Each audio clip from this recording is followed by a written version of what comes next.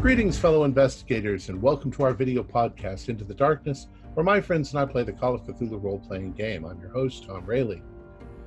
Sometimes we get a lot of players who want to play a particular scenario, and as a result, we sometimes play it twice. This most often happens with one-shots, but in this case, we're doing a full scenario. We will, therefore, be playing another version of Cold Warning. It was written by Scott D. Anielowski, and it was updated to the 7th edition by Oscar Rios and Tim McGonigal. It's available from Golden Goblin Press, and this is version 2, but it is episode 1, and I am the Game Master. So, without any further delay, let's begin our journey into the darkness. Our story begins in the winter of 1927. It's February, and the east coast of the United States is covered in a thick blanket of snow, one of the worst winters on record. But that doesn't stop the day-to-day activity in Arkham. It just means you have to be a little more careful walking to the general store or crossing the Miskatonic campus. New Englanders are used to it. Shovel snow in the morning to keep it from building up and getting icy, taking care while driving on salted roads to and from work, and shoveling snow again when you get home. The piles of snow on the side of the road build up higher and higher. They compact and blacken with layers of loose asphalt and dirt. It's a good bet that they will last all the way until late spring. On the evening of February 1st, the phone rang at the home of Dr. Jonathan Burke. Hello? Good evening, Dr. Burke. This is Dr. Harrod. How have you been? Oh, I've been very well. How are you, Dr. Harrod? I'm quite good. I was wondering if you've been having any difficulties with what you came to see me last year for? No? Why do you ask? Have you... No, you understand that I'm always have concern for your welfare. The real reason why I'm concerned, but you never come and visit. You never call. You never write. Well, busy. The reason why I'm calling has to do with a rather disturbing situation I find myself in concerning a former patient. Oh, yes? Yeah, would you be available to meet with me tomorrow morning about 10 a.m. at my office on West High Street in Arkham? You remember? Yes, I do. I'll be there. Good. Well, anything you need me to bring? Oh, no, just yourself. I'm looking for your expertise and assistance. I'll be there. Excellent. Well, you have a pleasant continuation of your evening, and we will see you tomorrow, okay? Thank you. Good night. Shortly thereafter, on the other side of town, 3 gentlemen in rumpled suits were sitting in a tiny office on the 3rd floor, overlooking a greengrocer's and a sewing machine repair shop. Aurelio Lopez, a private investigator, and Steve Carroll, a police detective, had been trying to get their little private eye operation off the ground. They had gained a bit of notoriety in Arkham, having solved a number of cases that had baffled the police. Somewhere along the way, they had picked up a 3rd fellow, a man with no formal training in detection, but with a sharp mind and a large knowledge base. Professor Franklin Stamp was a lecturer at Miskatonic University. Anthropology was his field of expertise. He had become involved with the private eyes on a case they had worked a year before. Since then, he had proven himself quite useful to their investigations. He himself enjoyed tagging along and assisting them while trying to stay out of the way of any flying bullets.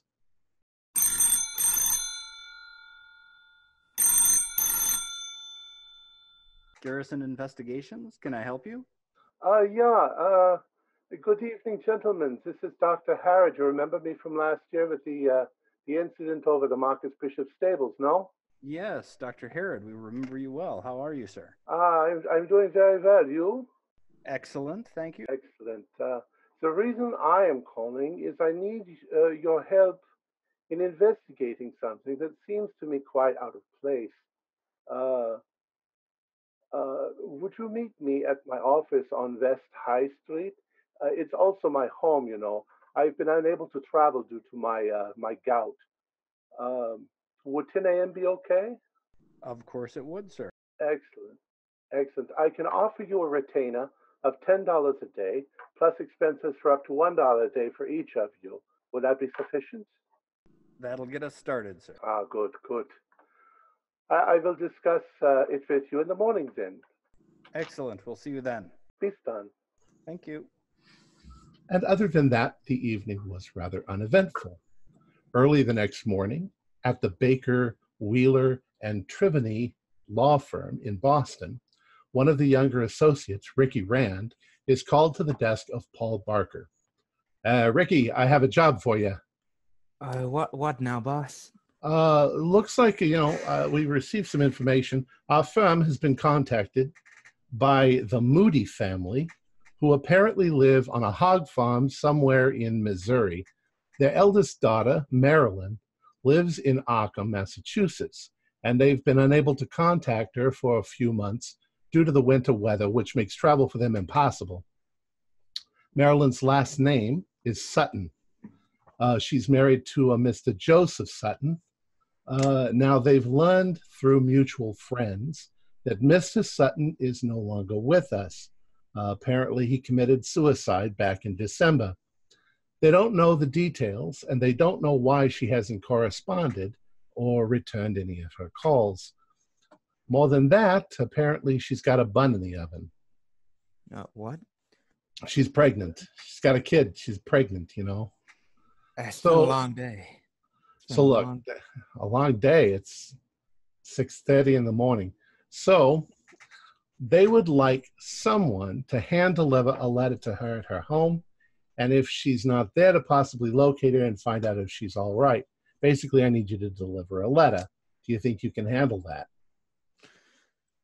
Do I really have to deliver a letter? Yeah. You gotta, if you're gonna want to make it anywhere in this firm, you're gonna need to do some of the grunt work to begin with.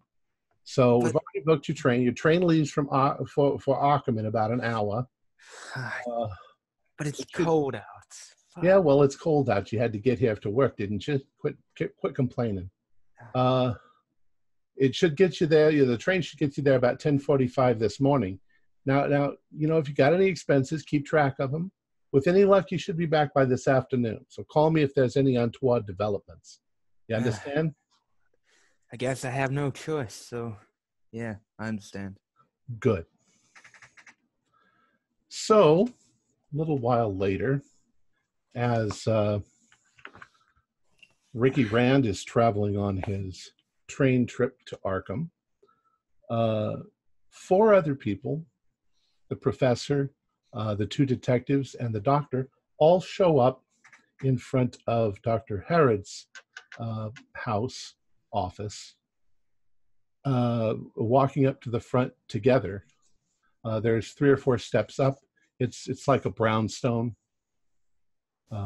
There's a building on one side, not on the other. So take it away. You're all in front. Good morning, gentlemen. Good morning. How's everyone doing? Excellent. You here to see the doctor? We are. I'm glad Steve drove, though, because this snow is getting ridiculous. We should have never left where it was warm and nice, and I didn't have to do things like wear 10 layers of clothing to get the mail. But Professor Stamp, it's good to see you again. My father always speaks highly of you. Don't worry, Leo. This is just a brisk, nice East Coast morning. Nothing unusual for February. You'll get used to it in time. Lived here most of my life. I'll never get used to it, but thank you. And you must be Dr. Burke? I am, and I'm from Canada, so this is just a summer day for us. Oh, well, very nice. I am Professor Stamp. I know. I've attended a couple of your public lectures at Miskatonic. Oh, I'm Different sorry. department. I didn't recognize you then. Very well. Oh, well, no reason why you should. I mean, I just attended like a public member. And how did you find it? The university, that is. Oh, it's very nice. I occasionally lecture there myself in the psychology department, in the medicine. Very good. I've been meaning to slip down there and sit in on a few lectures myself. I think there's quite a bit for me to learn in that field. We do a number of very good lectures for the more educated people. I consult with a number of police departments, so we talk about missing persons and forensics and the latest coming up in those fields. Of course. Well, I find myself with quite a lot of free time recently. Professor Freeborn has been taking on a lot more of the anthropology lectures, and which allows me to pursue some of my hobbies, which is what brought me on board with these gentlemen. Oh, well, come over and visit. Drop in. We'll have lunch sometime. You've already spoken to Leo here. Sorry, Mr. Lopez. And of course, this is Detective Carroll. Gentlemen. Leo's perfectly fine. Okay. Yes, Yeah, call me Steve will tell you. We've got. As he'll tell you, we've got.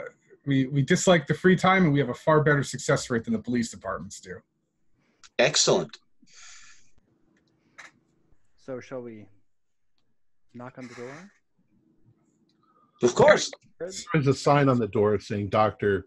Trenton Harrod, psychologist. Is there a bell? There is a bell. Yeah, I'll push the button. All right. The doorbell rings, and after a few moments, you hear what sound like heels on marble from the inside, and the door opens, and a woman who looks like she's in her mid-50s answers the door. She's dressed very professionally. She says, "Yes, may I help you?" We have an appointment with Dr. Herod this morning. You're the investigators that he's asked about. Please come inside. Thank you. My name is Mrs. Swain, and I am his secretary. Nice to meet you, Miss Swain. Please come inside to here's a waiting area, and I'll tell the doctor that you're here. it's a very nice office. He's obviously makes quite a bit of money. There's some standard art sort of on the walls, very calming sort of things. You can see that there's stairs going up to his private area because this is his home. And you can see, what would be a dining area and so forth on one side. And then he's got the other side of the house sort of turned into his office. After a few minutes, she comes back out to you and she says, "The doctor will see you." So you stand up, you walk to the door. She opens the door to allow you to come inside. Dr. Herod's office is a very nice wood-carved bookcases. He's got a very nice desk. He's got what I guess you'd call a standard psychologist couch for someone to lay on. He has chairs that seem like they've probably been brought in specifically for your meeting. You can see that he has an old, I guess it's not that old, an Edison machine for recording. There are a number of shelves above it that have little wax cylinders all lined up that are all labeled. And he says, "Gentlemen, please come in, please. Please have a seat. Would you all like coffee this morning? It's rather chilly outside." Coffee Please. is great. That would be fantastic. Mrs. Swain, would you please bring us some coffee? And she says, "Of course, doctor." And she leaves. So I'm very glad you've all come. Excellent. Now, I don't know if Dr. Burke, if you know the other three? We've introduced ourselves on the outside. Oh, that's excellent. I know the professor vaguely. The other two gentlemen I don't know, but we introduced ourselves. I see. Excellent. Well, I hope you all had no trouble getting here, no slipping in the ice. It's pretty bad. In fact, I think this is one of the worst winters we've had in as long as I can remember. So the reason I'm calling you here, Doctor, you're probably wondering why I've called these detectives in. It's about a patient of mine, Mr. Joseph Sutton. Mr. Joseph Sutton first started to come to me last July. He was suffering from extremely disturbing dreams. I have been using various forms of hypnosis on him in order to see if we can get to the root of these dreams, you know.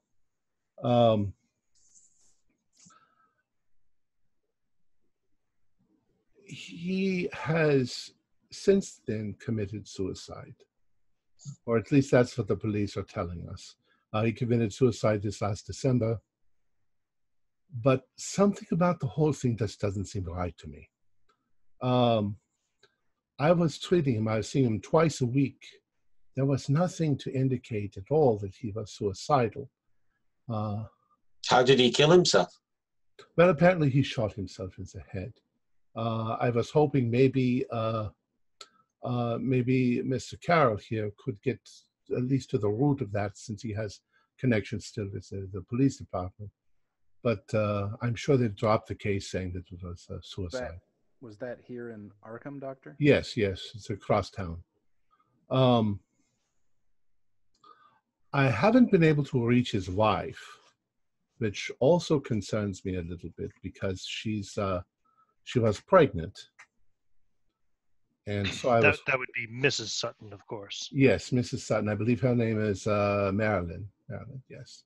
Do they have an address here in Arkham? Yes, they do, which he gives to you. Doctor, out of curiosity, why'd you decide to engage with us instead of the local police? Well, like I say, the police just assume that it's a suicide. They have far more pressing things to than investigating such a thing. This might just be a hunch on my part. Was there an autopsy done? Oh, not that I know of, no. I would assume if the man was shot in the head, there wouldn't be much to find beyond that. Self-inflicted. Suicides are always a suspicious death, though, so they would do an autopsy to make sure some other cause had not been. Well, I believe there was a note. I don't know what it said. It's in the hands of the police. It's quite disturbing. I think also that there may be some other extenuating circumstances because of the nature of his dreams, and we were trying to work out what they could mean. You know, they have different meanings. Dr. Burke, you're a big fan of Jung. You understand this. Even Freud saying that dreams have some meaning. Sometimes they don't. Sometimes a cigar is just a cigar, as you say. Were there common themes that you were seeing? Well, he seemed to have an aversion to the ice and snow. Who doesn't? But in his case, there was an incident much earlier in his life when he was a child. He was a big fan of hunting. His whole family liked to hunt. His father took him out hunting one day, and they were caught in a storm, and the result was that his father actually passed away, and he only managed to survive barely. He was rescued. He had severe frostbite, and I know he lost his right hand. He was always very careful to sort of hide it, very self-conscious about it. It doesn't matter to me, but so I can understand the fear of cold. But there's another part of it. I guess I'd rather not say. It's a bit of a delicate matter, But Doctor, I think that anything you can share with us to give us a leg up on finding this gentleman, or, well, not finding this gentleman, but finding his wife and possible unborn child would be... Well, great import. I think from some of the clues that he suspected that his brother was, for all intents and purposes, stooping his wife. I'm not sure that that's true, but as I say, we were working towards a breakthrough of trying to figure out his thing. You know, I record these sessions. Let me see. I can play one for you on my Edison machine. He reaches up Did you on the say, shelf. Dr. Harrod, that you believe his brother was sleeping with his wife, or that he expressed to you? I think that's where he was going with it. I think he was thinking that might be the case. Very well. I told him that not to make any conclusions, that, you know, dreams are not always what they appear. We all have internal conflicts and fears, and sometimes those manifest themselves. It's not necessarily true, but What was his brother's name?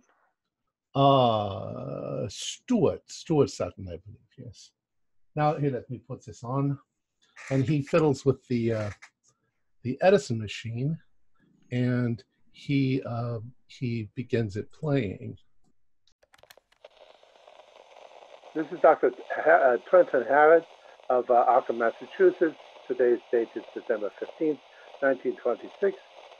I'm here with my patient, Mr. Joseph Sutton, who is suffering from extreme nightmares and possibly some form of chamatophobia, fear of the cold.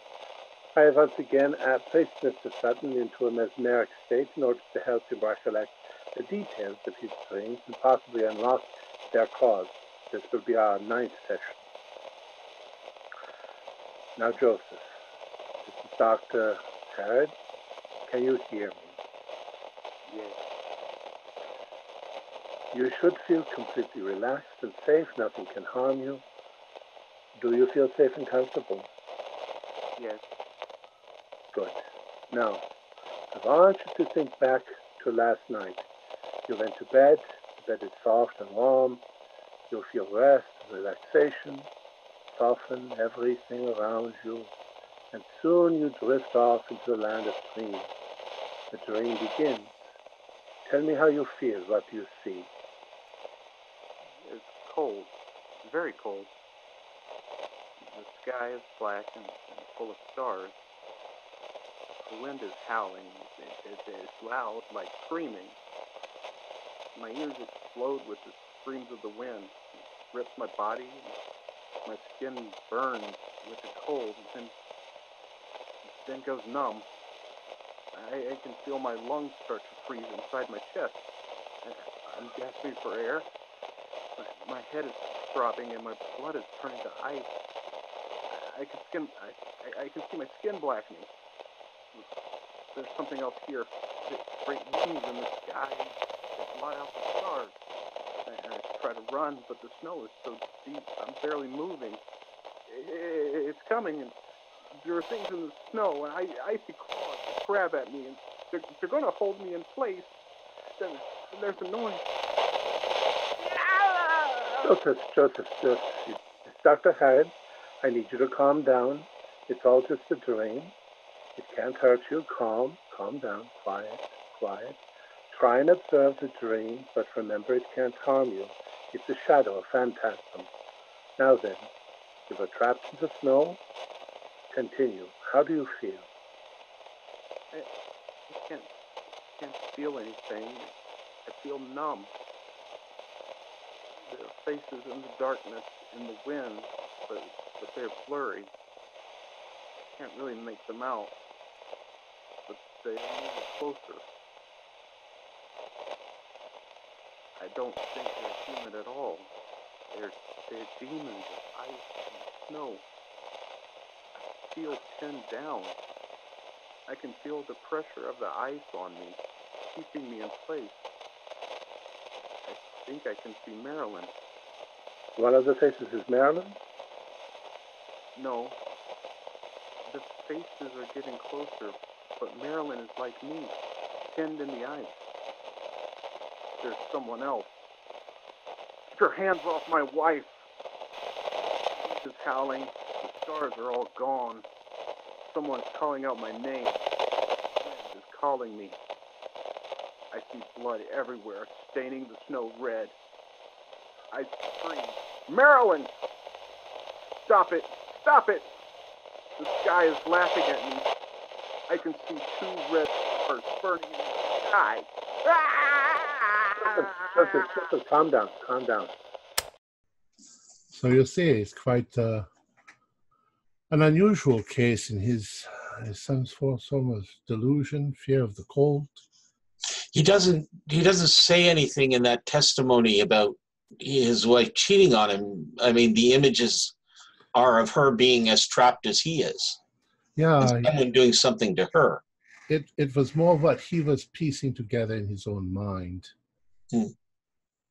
I don't know if he felt any great jealousy towards his brother, but he never spoke of him in that way.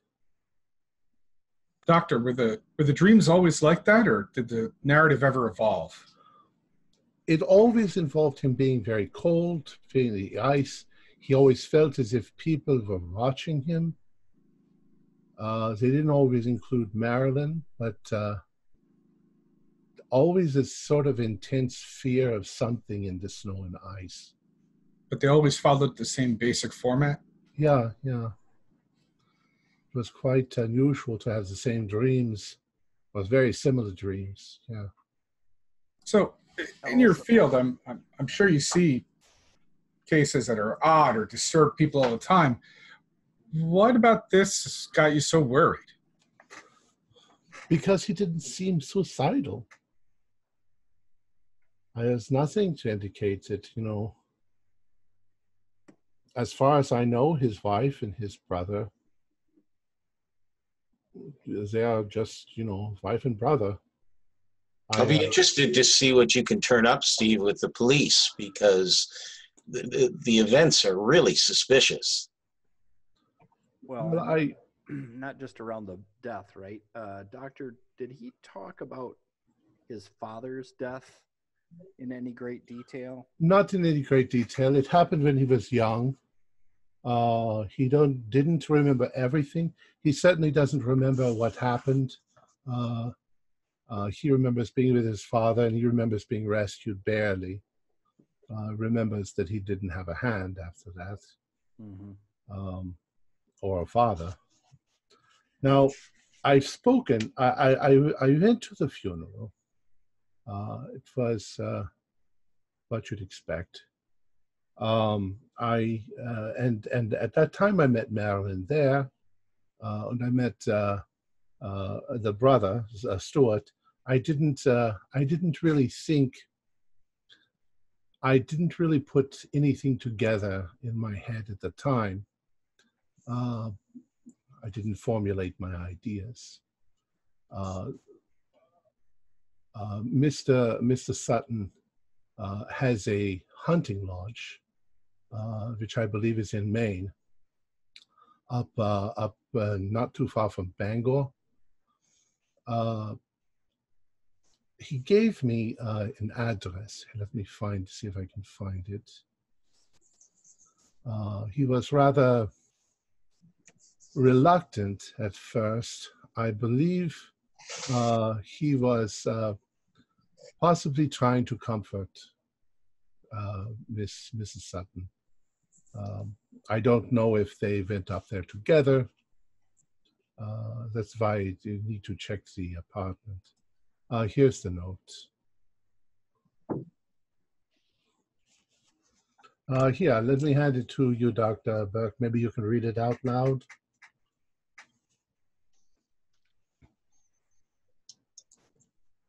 Dr. Burke? Are you frozen, Dr. Burke? Oh, sorry. The address. Stuart Sutton, Winter Haven Hunting Lodge, 30 miles north of Bangor. Closest town is Hudson in don't know it, county. If you need to leave me a message, ask the operator for Hudson 154. This is the general store where I get messages in mail. Yeah. This is a good sign. When Dr. Burke starts to do that, it means that he is already deeply thinking about what's going on. His noodle is under whatever. Tell me, Dr. Howard, with this ridiculous cold that we've been having, were they able to actually inter the body? I don't believe so. It's probably put into the, the keeper on the side of the funeral. The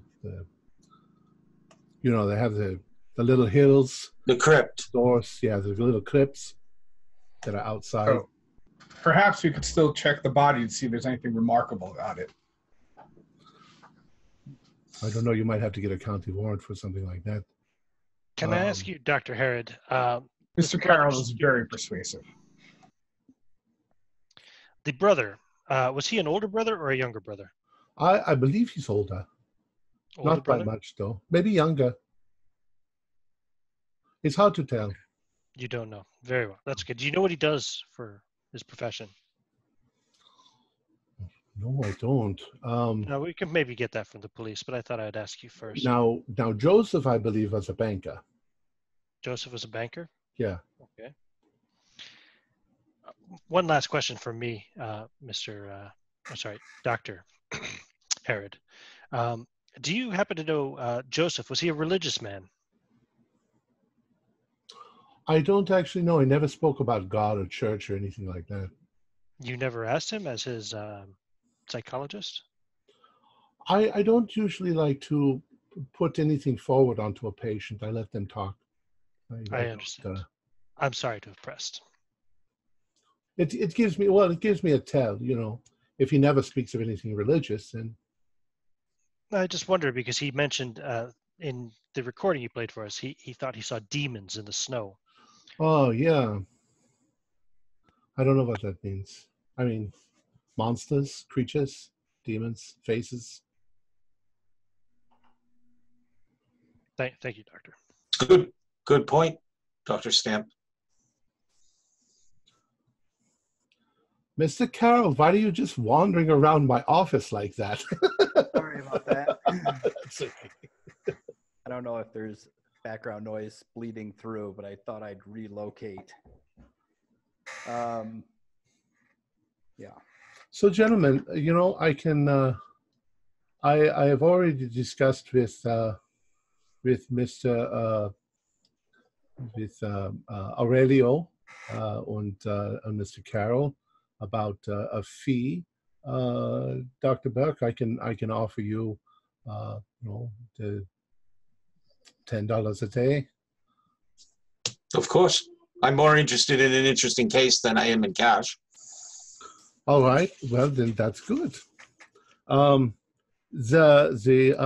Sutton residence is 594 Crane Street. That's over in the campus district. Okay. Could I use your phone and call and call the hospital to see if an autopsy was done, or to see if I could get a chance to look at the body? Sure. Go ahead. Okay. So I'll call the main hospital, introduce myself, say that myself and some colleagues have been hired to look into this situation, and we wondered if there was an official autopsy report that they could give us. If not, would it be possible for us to go to the funeral home and perhaps have a look at the body in cold storage? Well, there's no autopsy. The report showed that he had shot himself in the head, and there was really no, there's a police report, but nothing, no kind of autopsy was done. He is currently, this all happened in December, so it's been almost 2 months, maybe a month and a half. But if he's been in a building that is kept cold, should be relatively. Well, actually, at he's being buried in the Bolton Cemetery. They actually have, in the Bolton Cemetery, they have little, I don't know what they're actually called, but it's basically, there's like hills where there's places where they could put the bodies, because it's freezing cold outside. They're going to wait until spring before they put the body. So they're not refrigerated. They're naturally refrigerated. Yes. So I'm aware there would be some decomposition, but yeah. Well, he or she, I didn't say, tells you that it's possible if you can get a reason for doing it, a legal reason for doing it, which you should be able to do. Yes.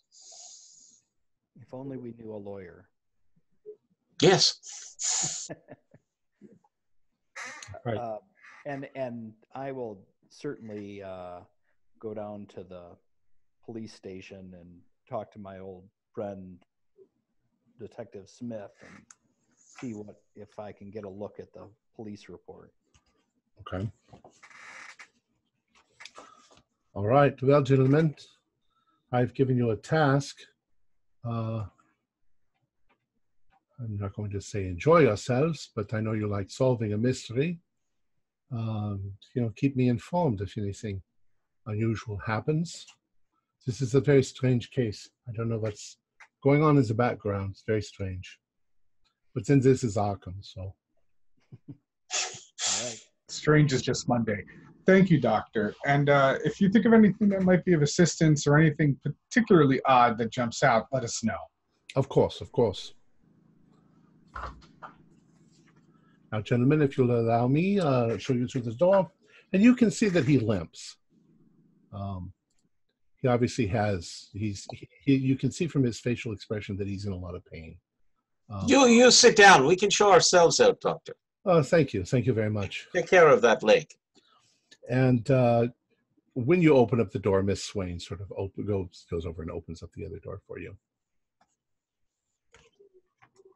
All right, so you've stepped back out into the icy cold winter in Arkham. So shall we go see whether we can talk to the family?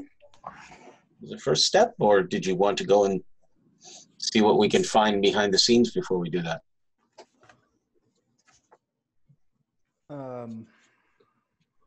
Well, sure. How much we're going to get out of a police report, other than it sounds like they assumed it was an open and shut case. Mm-hmm. I'm looking forward to details like was he found in a locked room or some mysterious thing like that. Even in their ineptitude, Steve, you know that they might have something that will be revealing. Yeah. And besides, I don't do well with the weeping widow sort of interview so well. Do you guys want to? Do we want to go together? I'll talk to her. I have no problem. I would be interested in talking to the family as well. I would accompany you, Dr. Burke. Okay. All right. And Stephen and I will work with the police department, and we can either take a look at the body afterwards and see what we know from our experience, or we could bring Dr. Burke and Stamp along, or Professor Stamp. Perhaps we should meet there afterwards. Yeah, that actually sounds like a great idea. Okay. All right, so if I understand, Dr. Burke and Dr. Stamp are going to the house. Yes. You flatter me. It's just Professor Stamp. I never got my PhD. Thank you, though. And Dr. Carroll, the investigators are going to go to the police. All right. So as you cross town, Dr. Burke and Professor Franklin, as you're pulling up to the front of the house, and it's a fairly nice little bungalow sort of house, 2 stories high. It looks like at one point it was probably a single dwelling, but it's been modified in such a way that there's a tenant upstairs and a tenant downstairs.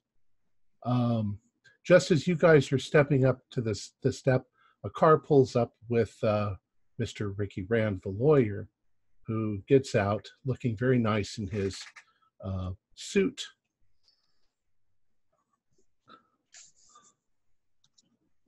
Good morning. Who are you two? Dr. Burke. Professor Franklin Stamp. And you are?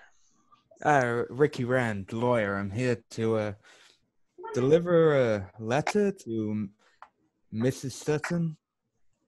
Oh, we're also here to see Mrs. Sutton. We can walk up together. Oh, well, Yeah, let's do it then. A lawyer, you say? Yeah, a lawyer. I'm in my early stages, so kind of get this grunt work like delivering letters. You're a criminal lawyer and you've only completed the criminal part? Yeah. So go up and ring the doorbell. Yeah. So you go up to the front porch. You can see that, of course, the yard. I wouldn't say the yard's in a bad condition because it's covered under 2 feet of snow. The house itself looks like it's in pretty good shape. Looks like the Suttons probably have some money. He was a banker. You ring the doorbell, and nothing happens. There's no answer. You also notice that most of the curtains are at least partly closed. They're sheer, so you can sort of see through them a bit. You can see that there is furniture. There doesn't seem to be any lights on. I will try an old trick that I learned from hanging out with Leo and Steve, and I'll check to see if the door is locked. Okay. You jiggle the door. It's locked. Damn. Well, God let's damn try it. the back door. Okay. Maybe they didn't hear us. Hang on. I'm just going to bang on the door louder. So I just bang on the door. As you bang on the door, a voice suddenly comes down from somewhere up above, and it says, "They're not there." And you look up, and there's a gentleman standing on the little balcony outside the front of the upstairs apartment. Hello? He says, "Yeah, they're not there." Who are you? Who am I? My name is Gary Webb. Hi, Mr. Webb. Do you know where they are? Well, I'm not really sure. There were, it's not really any of my business, but they, the lady who lived here, her husband, Killed himself. yeah. And what are you guys, did you see a lawyer? Well, I am. I'm here to deliver a letter to Mrs. Well, Sutton. I mean, I might know something, but hold on, let me come down. Yeah, please, let us in. It's freezing cold out here. And he turns around. Well, he actually comes down an outside staircase over towards the side. You realize So much for going in for hot chocolate. You can see a place where the snow is cut back so that he can get around there. Gentlemen, it's really cold. Do you want to come and sit in my car? Mr. Webb, I have... Well, actually, we can go inside. I do have the key. Oh, do you? Okay. Yeah. Oh, excellent. Cool. And he opens up the door. He says, "Come on inside. It's still kind of chilly in here because we're not heating the bottom." Mm. Are you the owner of the building? No. Mrs. Sutton and her brother-in-law, I guess he is. Stewart. They decided that they were going to have to leave for a while, and they left the key with me in case something happened. Do you know where they're gone? I really don't. Did you happen to see them leave? Yeah. Did she seem okay? Yeah, she's preggers. Yeah, but she seemed like she was going willingly and. Oh yeah. He had a coat around her. Yeah. Anyways. Any idea how pregnant she is? Oh, I don't know. Like really big, just a little bit big. She's pretty big. Okay. So I don't really know. I'm not married. I'm a musician. You see, I play. Yeah, a musician. What do you play? I play the sax. Ah, cool. So, anyways, if you need to look around, Yeah, I would like should to know I where should she's I like gone. ask for your credentials? You guys with the police at all? You got a badge number or something that you know? I want you. I show him my federal ID. You can ring my law firm. All right. Well, you know, just don't break anything. Don't swipe anything or anything like that. You're welcome to stay and watch us. We're just going to take a quick look around before. All right. All right. You probably want to lock up when we leave anyway. Yeah. Hey, well, I need to find out where they're gone. He just sort of moves over and sits down. Sort of watch. I start looking around because I need to find out where they've gone. Now it looks like a place that's been lived in. There are, you know, furniture that you'd expect. There's no food in the kitchen. There's a mantelpiece and a fireplace with pictures all over it. There's no food in the kitchen. Has the place been closed down? In other words, like they weren't leaving in a hurry. They got rid of the food. And well, it looks like that there's no perishables. Okay. But, you know, there's no milk or anything like that. Right.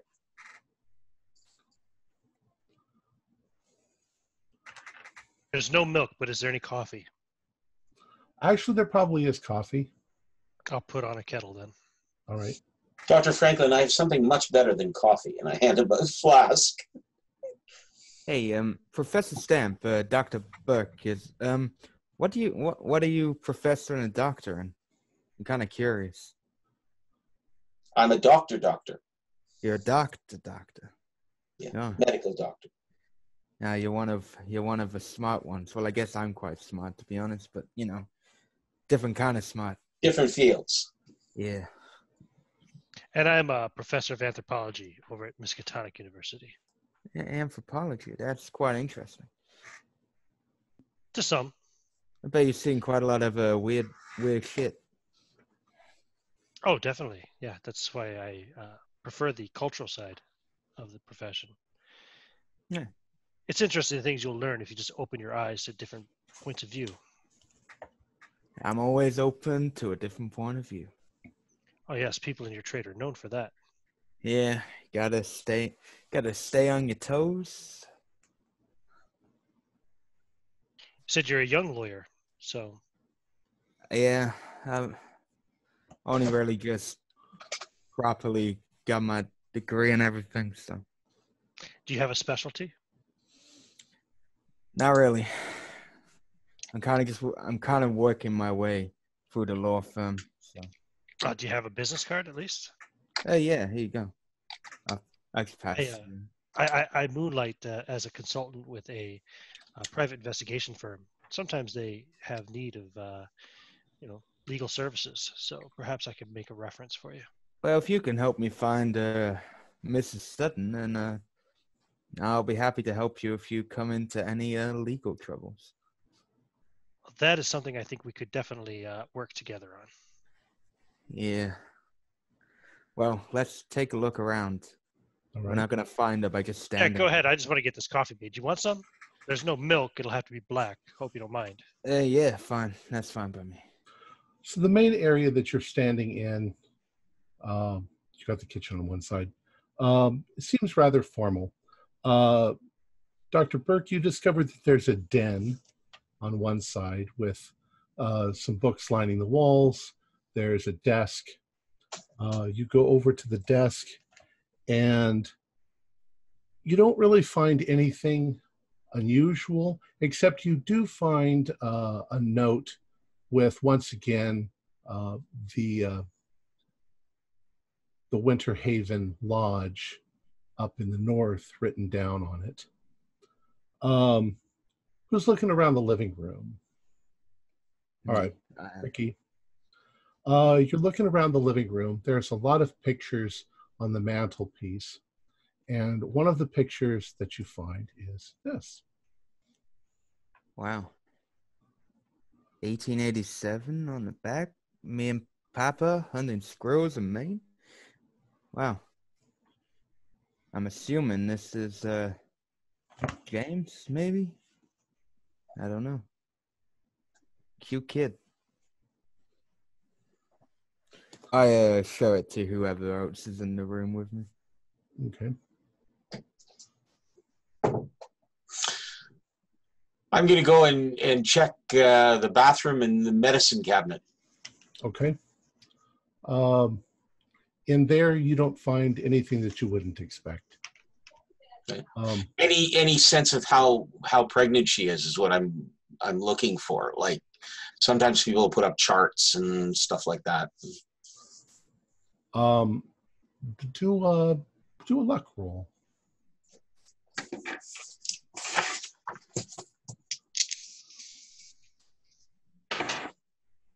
Yep, 35 out of 40.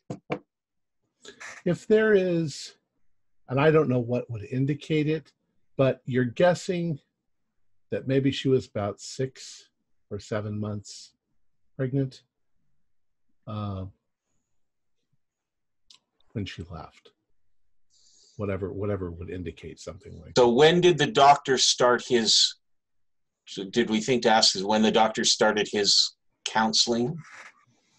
July. So that's before, okay.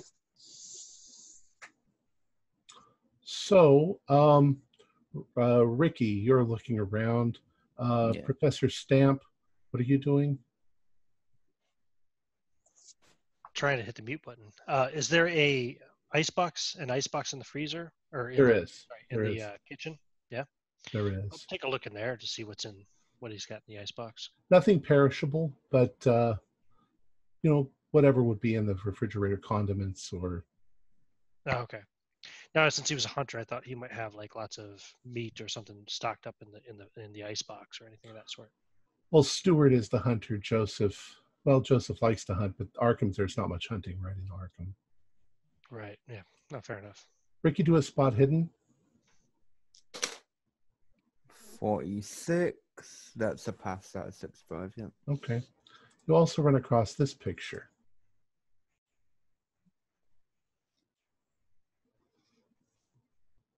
To Joseph, all the best with college. Stay in touch. Your loving brother Stuart. Wow. They look quite similar.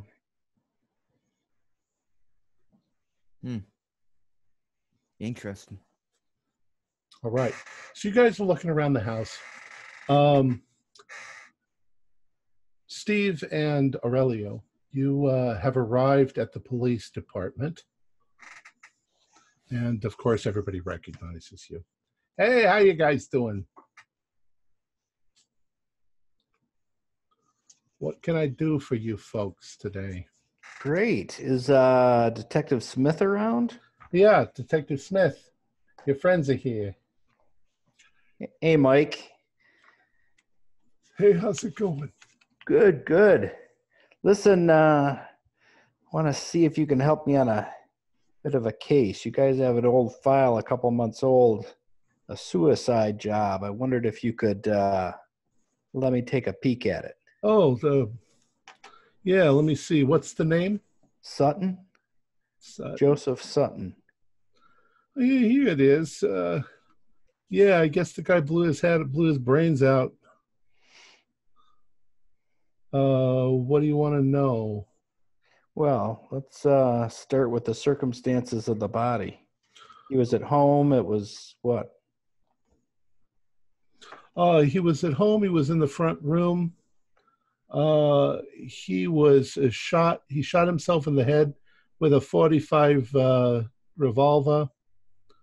He obviously was dead instantly. Self-inflicted bullet wound. There was a suicide note saying that they regretted, dying or shooting himself. Yeah. Yeah. Powder burns around the wound. Oh yeah, all around his, on his, yeah. So it was close. Whole right side of his face was, practically blown. 45 will do a lot of damage. Well, they do, but only exiting. I was thinking more about the entrance side. Well, he could have held it maybe about here. I don't know if he pushed it up against his head, but, and he shows you some, They, of course, took some photographs. They're pretty gruesome. Yeah. It shows him lying on the floor. It shows the police around. But you can see the whole right-hand side of his face, is blown off. Right. Yeah. So obviously the entrance wound from here and coming out. We think he was left-handed then? I don't know what kind of hand he was. But I mean, that means he used his left hand to blow his head off if the right hand side of his face was gone. I don't know. Huh. I ain't no detective. Yeah. So and the wife found him? Oh yeah. That's terrible. Like, I can show you the note. I can show you the note if you want to see. That'd be good. Yeah, let me take a look at that. Yeah, it's in this little plastic Ziploc bag. Uh-huh. It's an anomaly. Yeah.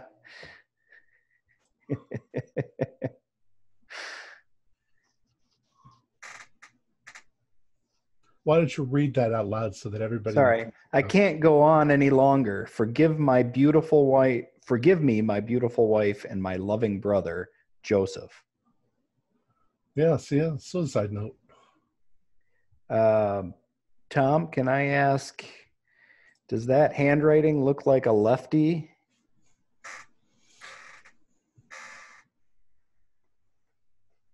I'll say no.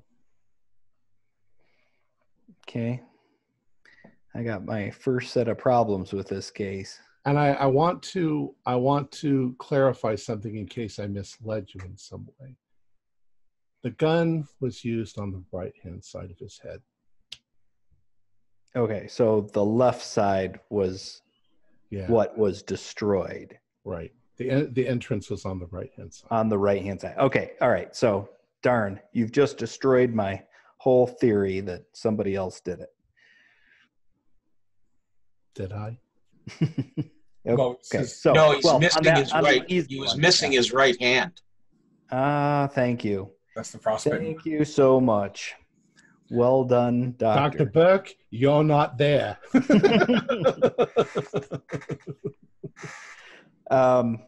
Yeah, so I will ask about anything else strange about the body. I mean, in the picture, is there? Can you see the right stump? You can't in the picture. And is the gun in the picture so that it was like placed next to near the it does, and it looks like the gun is in his left hand. Yeah. Okay. Well, that's confirmation. Thank you. So I think Leo has some experience with handwriting analysis. Is there a way that I can determine if it was written by a right or left-handed person?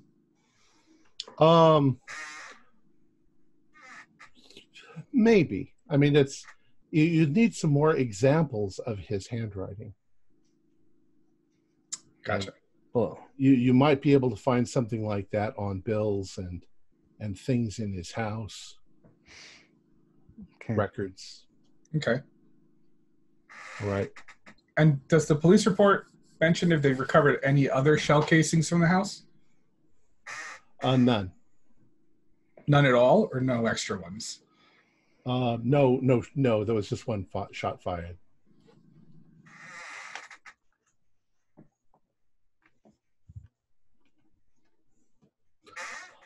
All right. Other than that, you don't really find anything. Okay. And now that you've sort of seen pictures of the body, you're not really sure that you would need to exhume it. It looks pretty much like exactly what it was, a gunshot wound to the head. Yeah. All right. Okay.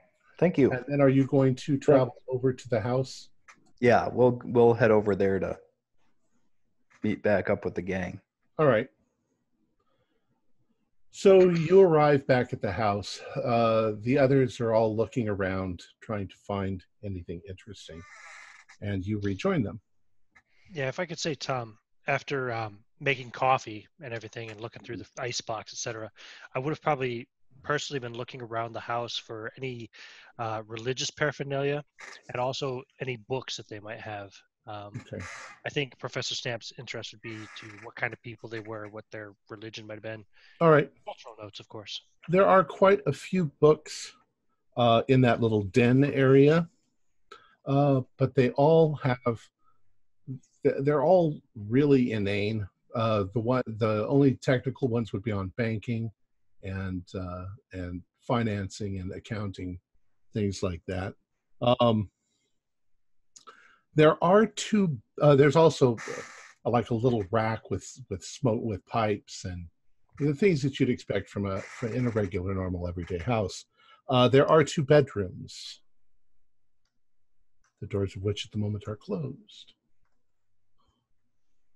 And is there a desk or something we can take a look at for The some? desk is in the den. Okay.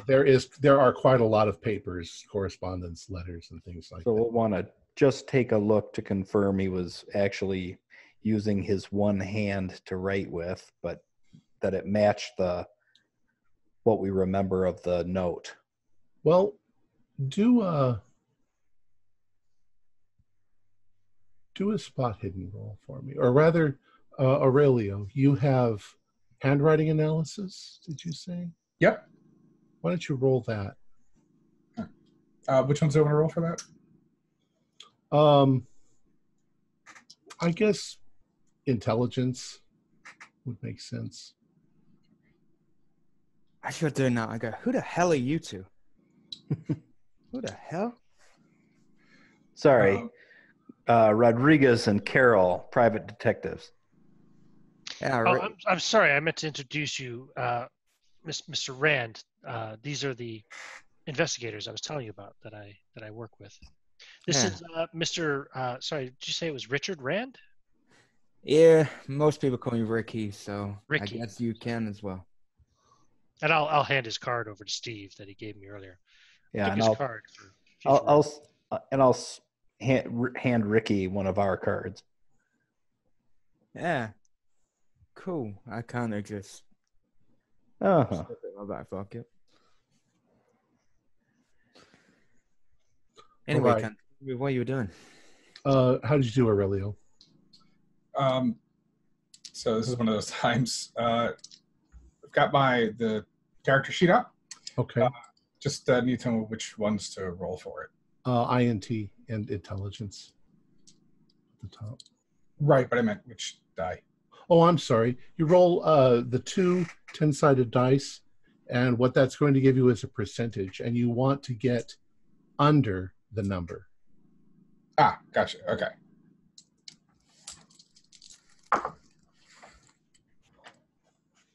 And yep, so it's 57. Okay. So what is your intelligence? 80. 80. Okay. So now when you look at that number, you've got the big number, which is if you get under that number, that's a pass. If Right. you get under the next number, which is a little lower, then it's a hard pass. That means you did really well. And if you get under the final number, the tiny number, that's an extreme. That means you really did well. Yeah, no, it's just It's just a regular. pass. Okay. Can you All tell us what you found out at the police station?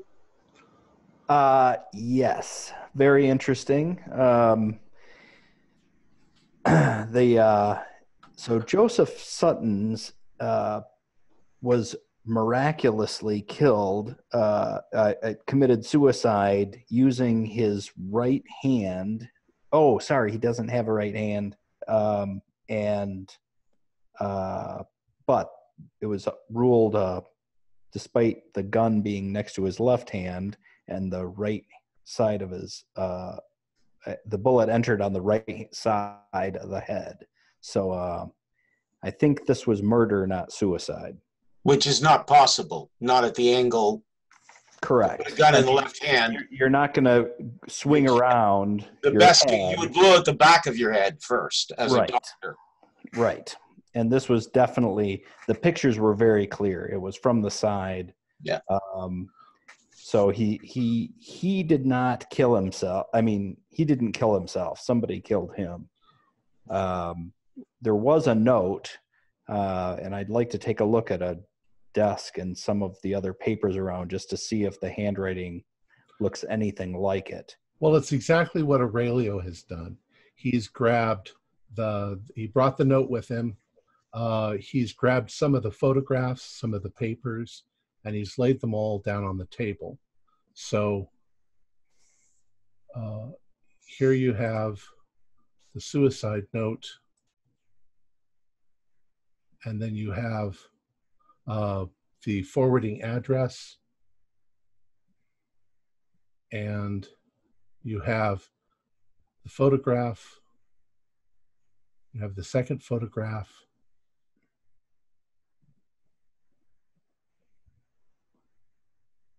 and you are pretty sure that those are the signatures of the two men. And if you look at the way Joseph writes his name.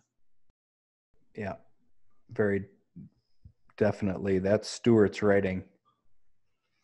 Yeah, it doesn't match Joseph's writing at all. So I would like to go and check the bedrooms, particularly the married bedroom. All right.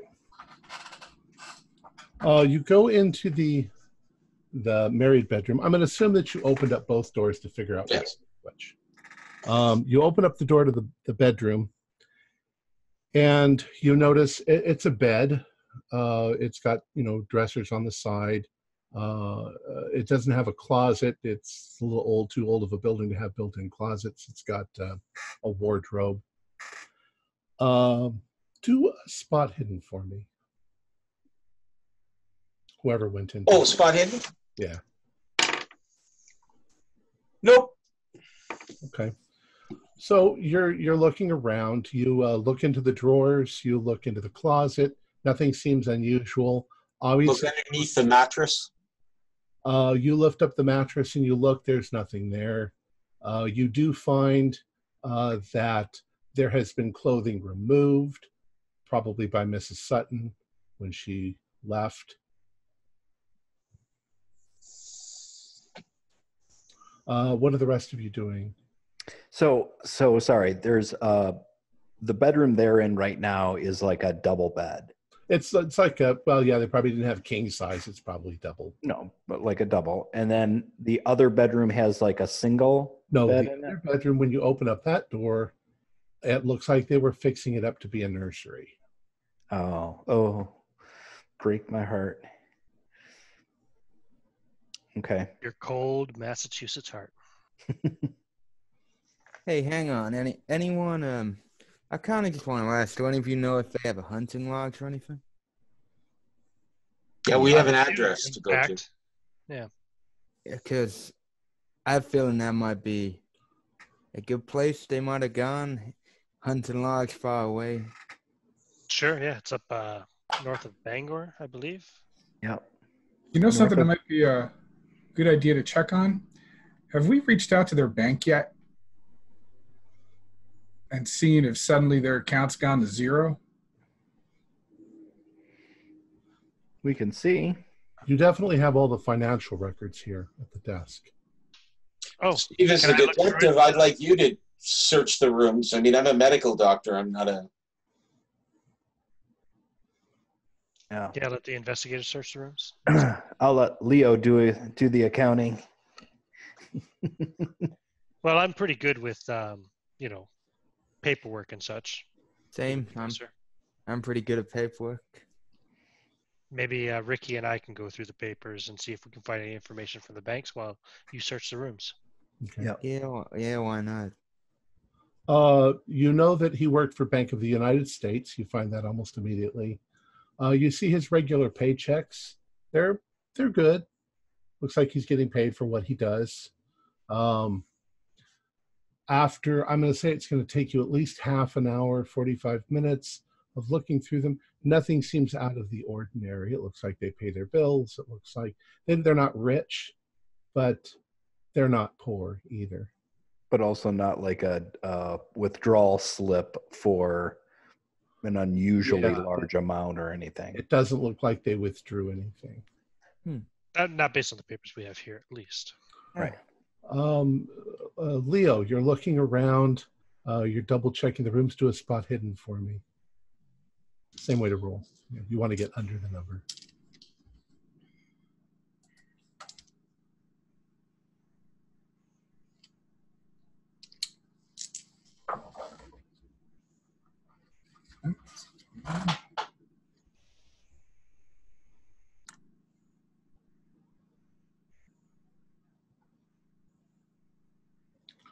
Your character sheet is laid out. There you go. Yep. Yeah. Sorry. So that is a 21. And spot hidden is 51. It's a hard. Yeah. Yeah. All right. So you're looking around. First, you don't really see anything unusual. But then you notice that you think you see something that at first you think is under the bed, but you then realize that it's not under the bed. It's in the carpet. There seems to be some sort of a stain, a dark discoloration, where on one side of the bed, on the right-hand side of the bed, right about where you would expect, the main part of somebody's body, right off the thing. When you lift the cover, you notice that there are some really nasty looking stains on the sheets. They're dark. You've seen blood enough to know what blood would look like. Blood would be very brown. This could be blood, but it's very black. And as you pull back the sheets farther, you can see that whoever laid on this side of the bed, there's large black stains on right about where your hip would be. What does my medical knowledge tell me it is? Well, are you in the room? Yeah, I'm around. Yeah, when you see it, you go over and you see it. Do a medical.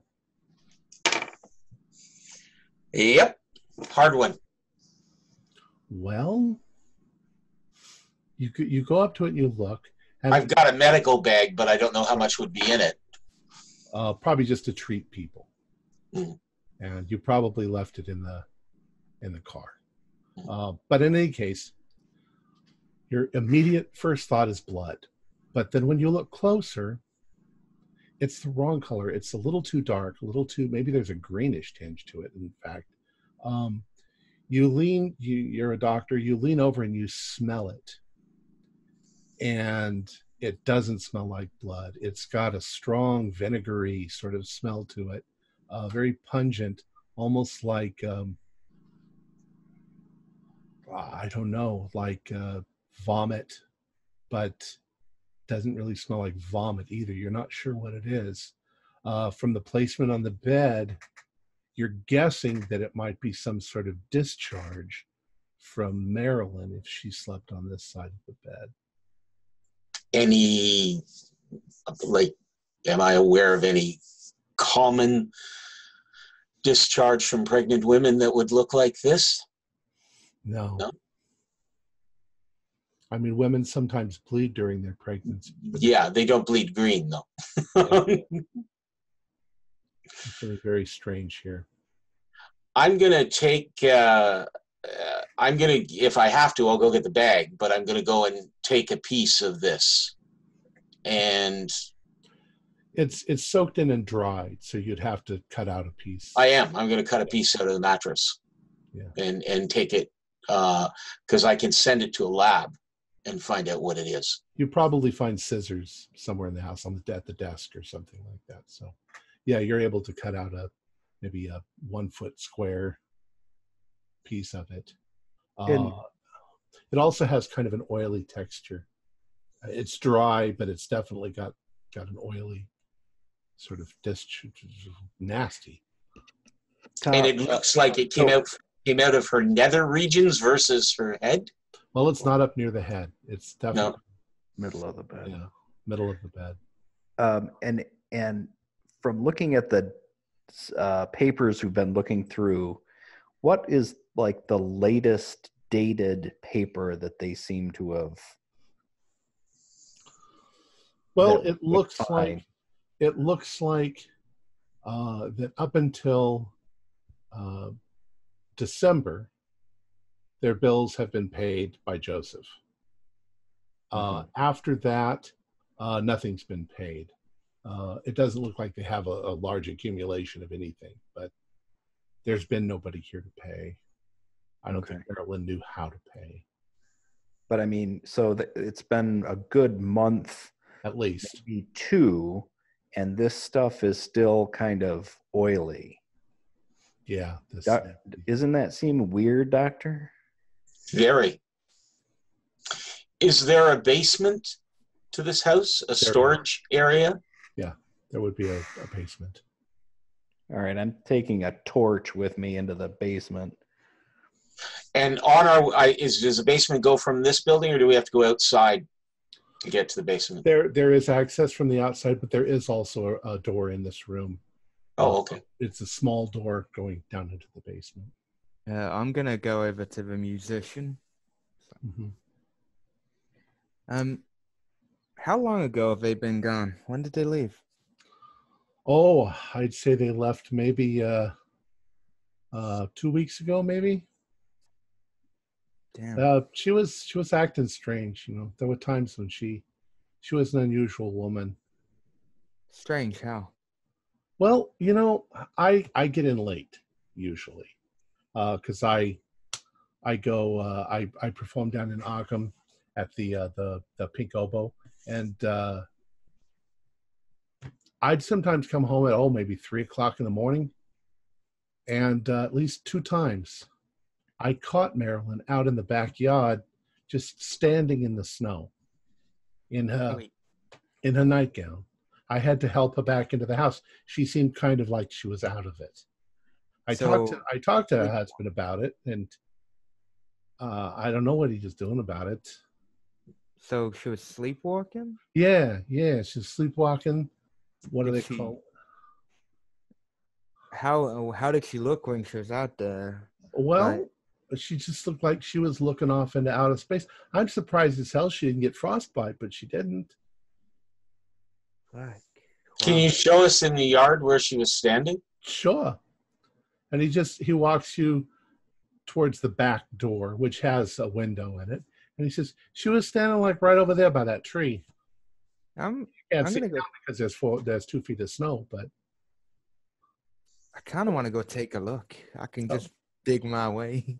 Yeah. Well, there's a snow shovel right there. Help yourself. Yeah. Might be a little crusty. That'll be fun. I go out and I try to dig around the area you said. All right. So you start digging your way over there. It's going to take you at least 15 minutes to get over there. Yeah, that's fine. But when you finally reach that spot, it doesn't seem to be anything unusual at all. Damn. They've got obviously some grass in their backyard, but the grass is crunchy and crystalline underneath all the snow. If I look around like up or anywhere, is there anything?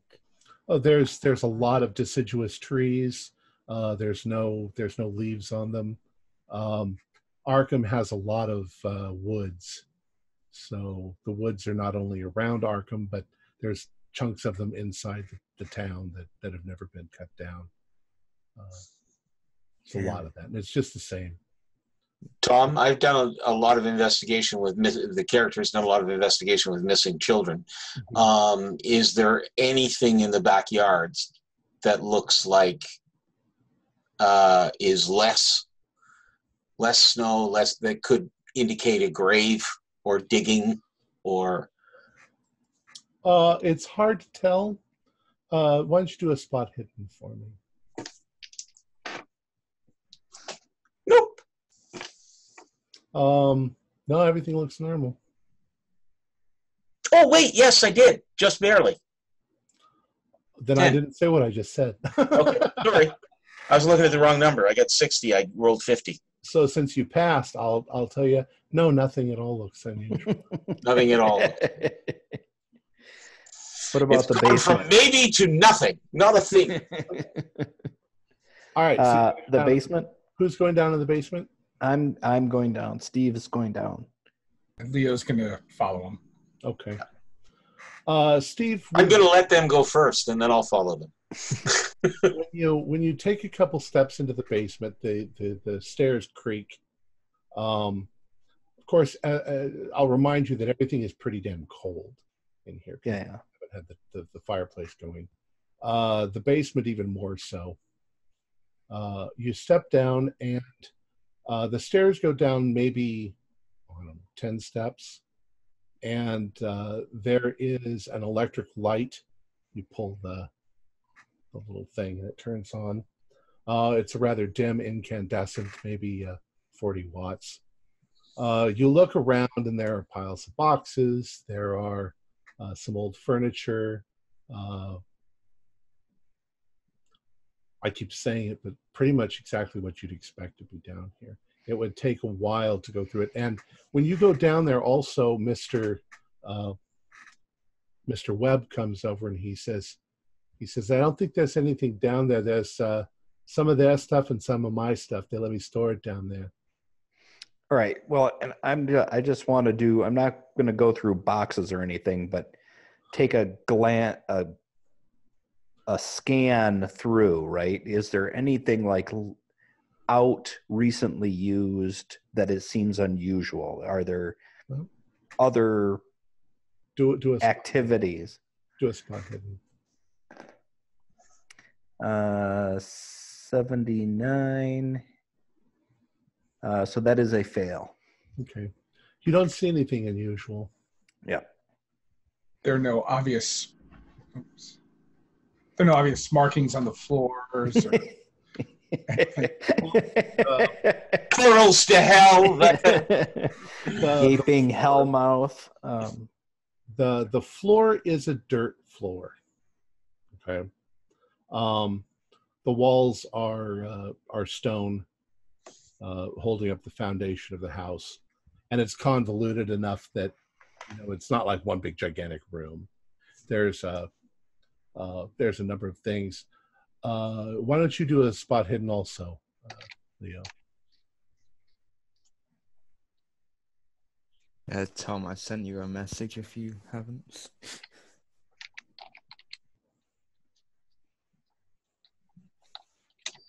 Okay.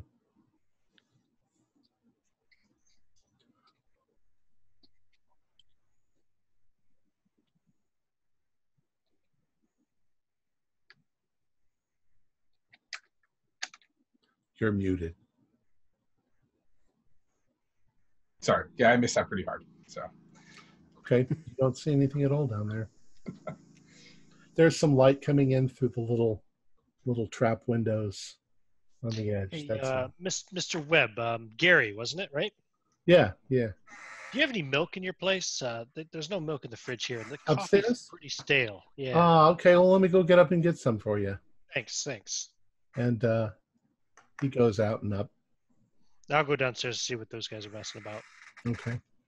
Why don't you do a spot hidden for me? Yeah.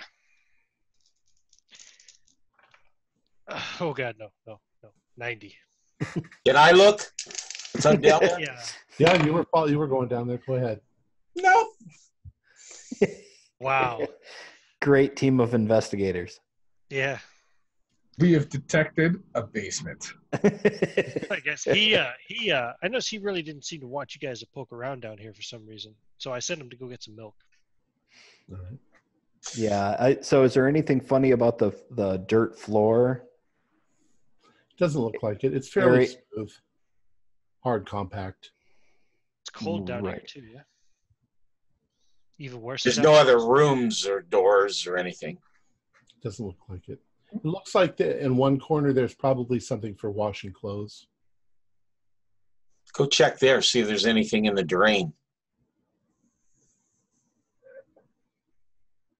He's giving one of you an order, but we don't know who. Oh, I know. I'm going to look to see if there's anything in the drain. Like, is there blood, anything, any of that other material? All right. There's She nothing. if she delivered a baby and got rid of it, she had to get rid of the body somehow. There's nothing in the drain. But why don't you once again do a spot hidden? Okay, that one I made, and the second one, below the second one, but not the third. You do find a number of folded sheets on a shelf. They look like extra bed linens. And when you inspect them, they're not as dark, obviously, but there's definitely some dark stains in roughly the same area on those sheets. So it happened multiple times, whatever it was. In all the paperwork we've looked, is there a listing for her medical doctor, her pregnancy doctor, OBG? It does not look like she had one. Okay. Oh, anything about a midwife then or anything? Nothing. Nothing like that. And as Dr. Stamp was looking for any religious materials or anything like that, did he come across anything? You find a small cross on the wall over their bed, but other than that, there's no Bible. Yeah, maybe there's a Bible. Maybe there's a Bible in the drawer next to the bed. They're probably not Catholic then.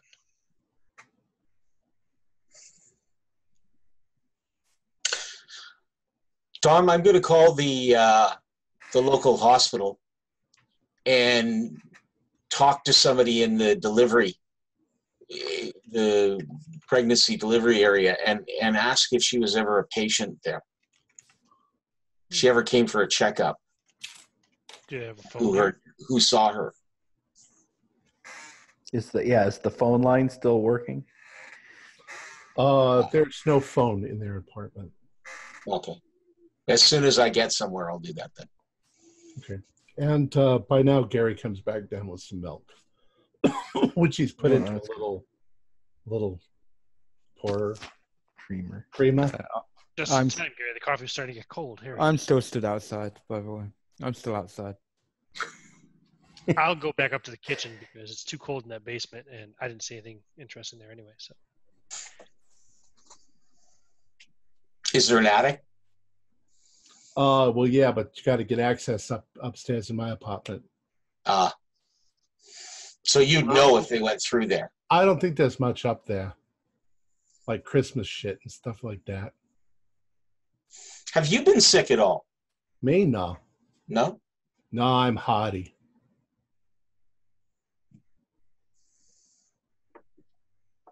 So you mentioned that that this son was a little unusual. Aside from what looked like sleepwalking, what else have you noticed? Well, like I say, I'm usually asleep during the middle of the day. I don't notice a lot. You know, they used to, couples fight, couples argue. You don't think nothing of it. They didn't argue all the time. Most of the time they were just fine. I think that, since she's gotten pregnant, he's been kind of, making sure everything's okay, but he goes to work during the day. Any unusual sounds at night that didn't quite sound like arguing? No, I wouldn't say so. I mean, I think there was a couple of arguments that I heard during the middle of the night. Like I see, nothing really unusual. She was a nice lady. Yeah. And how often did you see Stuart here? Oh, the brother-in-law or the brother-in-law? He was here after the funeral. I remember that. Before the funeral? I don't think so. I think that, if I'm not mistaken, I think that Mr. Joseph and Marilyn went to visit Stuart, like in maybe June. Okay. That's about when it was, June or July, somewhere in there, beginning of July. Did they ever have any other visitors? Oh, occasionally people from town, friends. Anyone you saw repeatedly? Not really, no. Just Like kind I of- said, really didn't pay that close of attention. I think they went up to the hunting lodge at least once that I remember. Also in that June, July time frame? Well, yeah, that's the last time. That's when they left and went away. They were gone for maybe a week. Came up. And it was Joseph and his wife that went up there. Joseph and his wife went up there, yeah. Did Stuart go with them? Well, I think Mr. Stewart lives up there. Mrs. Stewart lives up there. I think it's owned by them. I think the Suttons own the lodge. Mm-hmm. But you think Stuart lives at the lodge, or he just lives up north? No, I think he lives at the lodge. I think I don't remember for sure, but I remember he said something like maybe it's in the family. Maybe the father owned the lodge and then the kids inherited it. Sure. I think that. Did you notice anything unusual between Stuart and his brother Joseph in their relationship? I don't know. Not really. No. What about Stuart and Marilyn? I don't know. Stuart seemed like he was comforting her after Joseph committed suicide. Of course, like any good brother-in-law would, of course. And of course, her being pregnant and everything, that's got to be really hard. Did you notice if Stuart stayed at the house to look after her? He stayed here for a couple of days and then they left, yeah. Okay, so as we were looking around the house, did we notice if the couch or anything was made up? It wasn't. And no extra linens downstairs. Mm-mm. So unless he slept in the bathtub. Did Stuart have a car? Yeah. Yeah? What kind of car? Did you see it? An old Model A. Okay. Yeah. That's quite a drive, too. That's like, 250 miles up to Bangor. A long drive, yeah. Is there a garage on the property? No, they just park out front. Okay. So we've looked everywhere. Pretty much. Except the attic and Greg's room, or Gary's room, but that's not really within your... Yeah. All right. Oh, do I get any sense that Gary is in all this conversation? Any sense that Gary's lying? Well, do a psychology. That's a good call. Psychology rolls, right? Yeah. Good talking to him a lot. Do you mind if I roll as well? Hard success. Sure, go ahead. Oh, you don't have to. Hard success? Yeah, he seems legit. Okay. He's got the demeanor of a musician. Extra legit, because I rolled a 5. Ooh, you wasted that 5 on that roll. I know. That's my first one. He's so legitimate he squeaks. Oh, it's my second roll. Yeah, he's very legit. Okay, fair enough. I don't think we need to search. You could hand him a saxophone and make him play. Well, thanks for your help, Gary. You've been a lot of help. One last thing, Gary. Sure. You said when they left, they weren't in any particular rush, you said? They just kind of were there just on their way out? I can't really guess. I wasn't that observant of the whole thing. They gave me the key. They said just to make sure that, that I don't let anybody in, especially a bunch of lawyers and I assure you, we're fine, upstanding gentlemen. Did they have any luggage, by the way? Yeah, they had some luggage. Okay. I walk back in. I kind of wipe a bit of blood that's dripped down my nose, and I just go, anyone got the time? Anyone? Is there a clock around? Check my pocket watch. By now it's probably about 11:30, I'll say. Just in game time. It's 11:30 now. Well, we haven't found her yet, so I guess I'm just gonna ring my firm. Is there a phone around anywhere? No, Not in the house. there isn't a phone here. So it sounds like there are a couple of things we want to do. We want to The doctor wants to talk to the hospital. Ricky needs to talk to his firm. And I think we might want to report back to Dr. Harrod about what we've found so far. Pretty smart before we head up to Bangor. Yeah. Well, and make sure he really wants us to take on the expenses of all of us heading up there.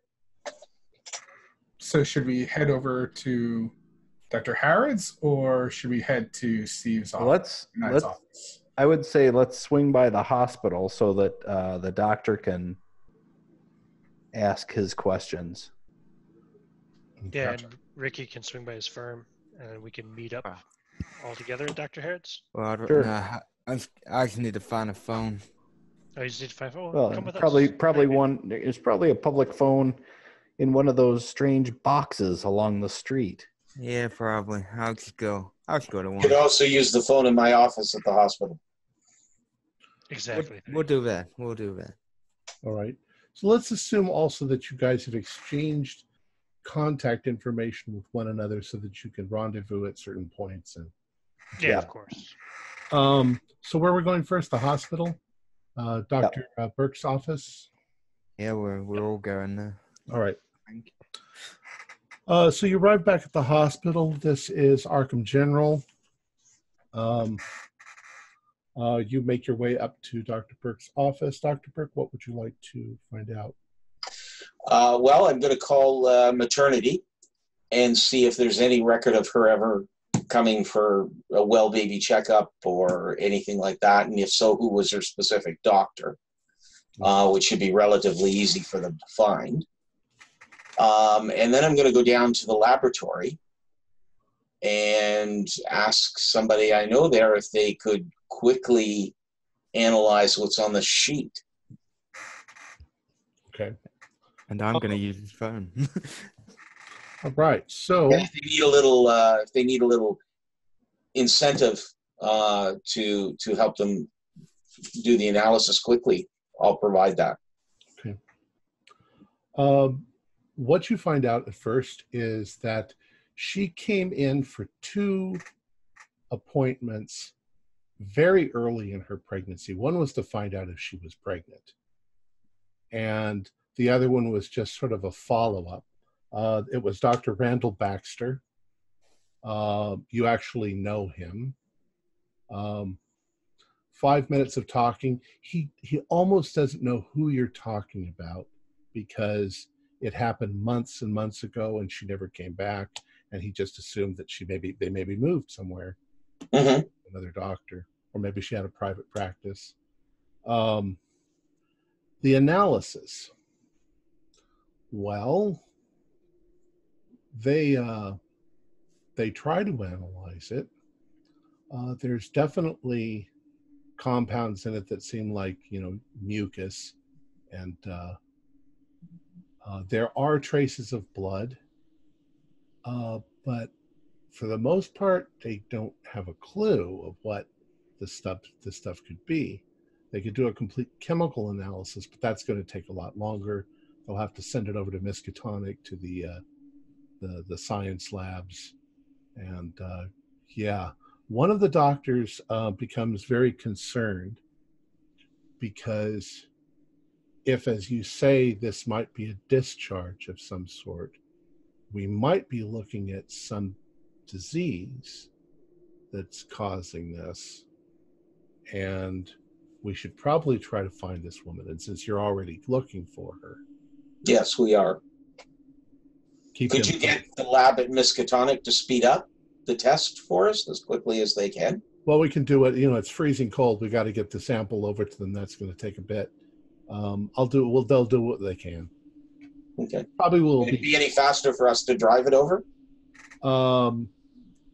Possibly, but they got to make phone calls and they'll take care of it. But you probably won't get any information back until tomorrow. Okay. All right.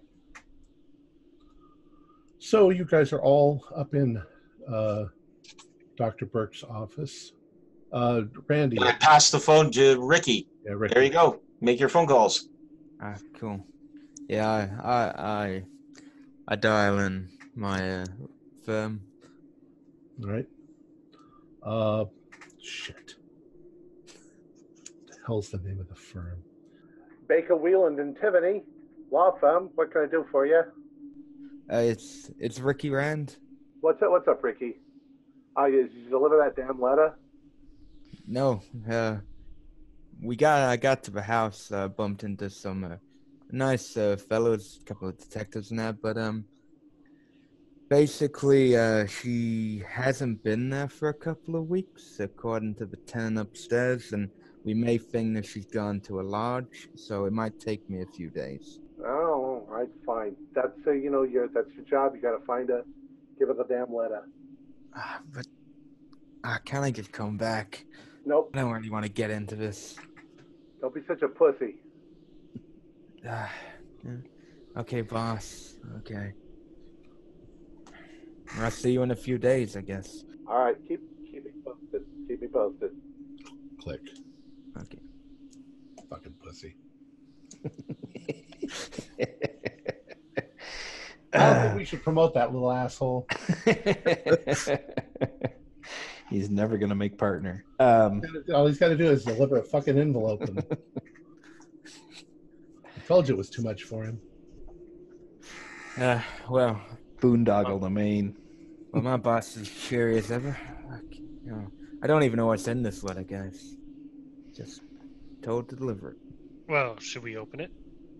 No, you can't open it. That's only a problem if they can tell it was opened.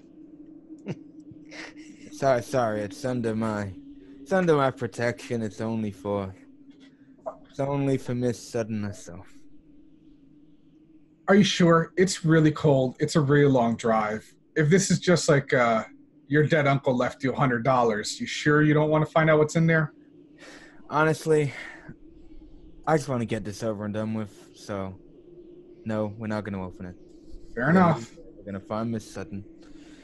And we're going to get this goddamn job done, because then it suits all of us. Then again, Who would have letters thought are, it? A lawyer with integrity. letters are accidentally steamed open all the time. Just saying. Sorry, it's under my protection. Don't really know you guys that well, so. So, Well, that's Steve. He's the face of honesty. As long as we're here in the office, why don't we just call Dr. Herod? as you are sitting in the office, I'd like the people who weren't talking to do a listen roll. I think I got a normal success. 41 under 50. Fail. Okay. Those of you who passed, as the others are discoursing and chatting,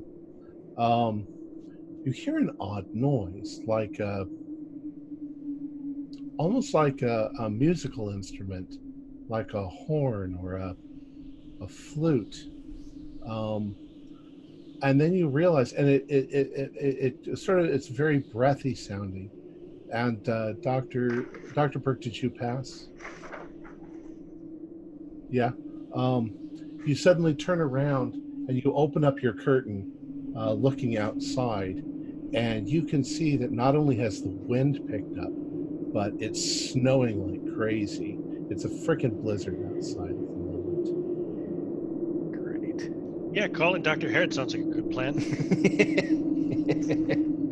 Well, I'm not sure I want to head for Maine right today in that, but let's call Dr. Herod and Well, at that's least fine, because give him an update. we won't get the analysis back from Miskatonic until tomorrow anyway. Yeah. Okay. All right. So we dial up Dr. Herod. And you get Mrs. Swain. She's like, Dr. Harrod's office. Yeah, this is Steve Carroll. I work for Dr. Herod. I wondered if he's available to take my call. You're the detective. He's with a patient right now. Is it important enough that I interrupt him, or? When will the session be over? I can call back in a little bit. she says, It should be done in about 15 minutes.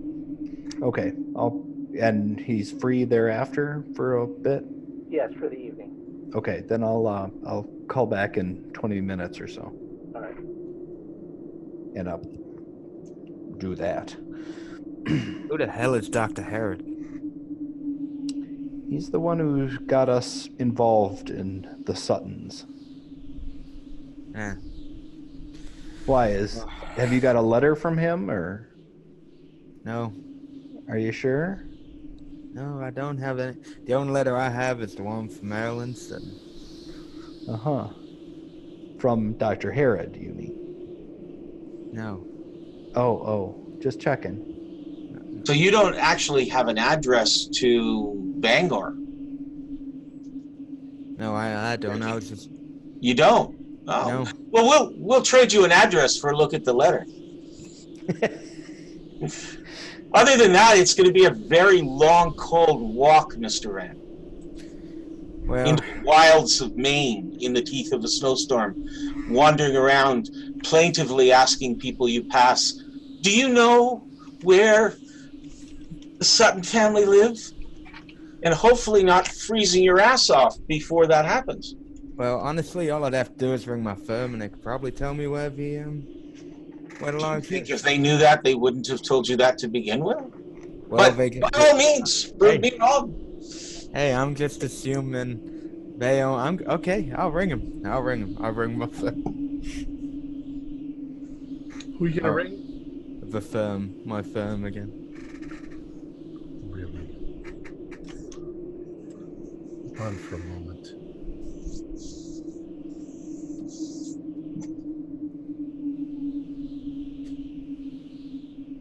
Baker, Wheeland, and Tiffany, law firm. What can I do for you? It's Ricky again. What the fuck do you want, Ricky? Right. Do you have any other addresses for the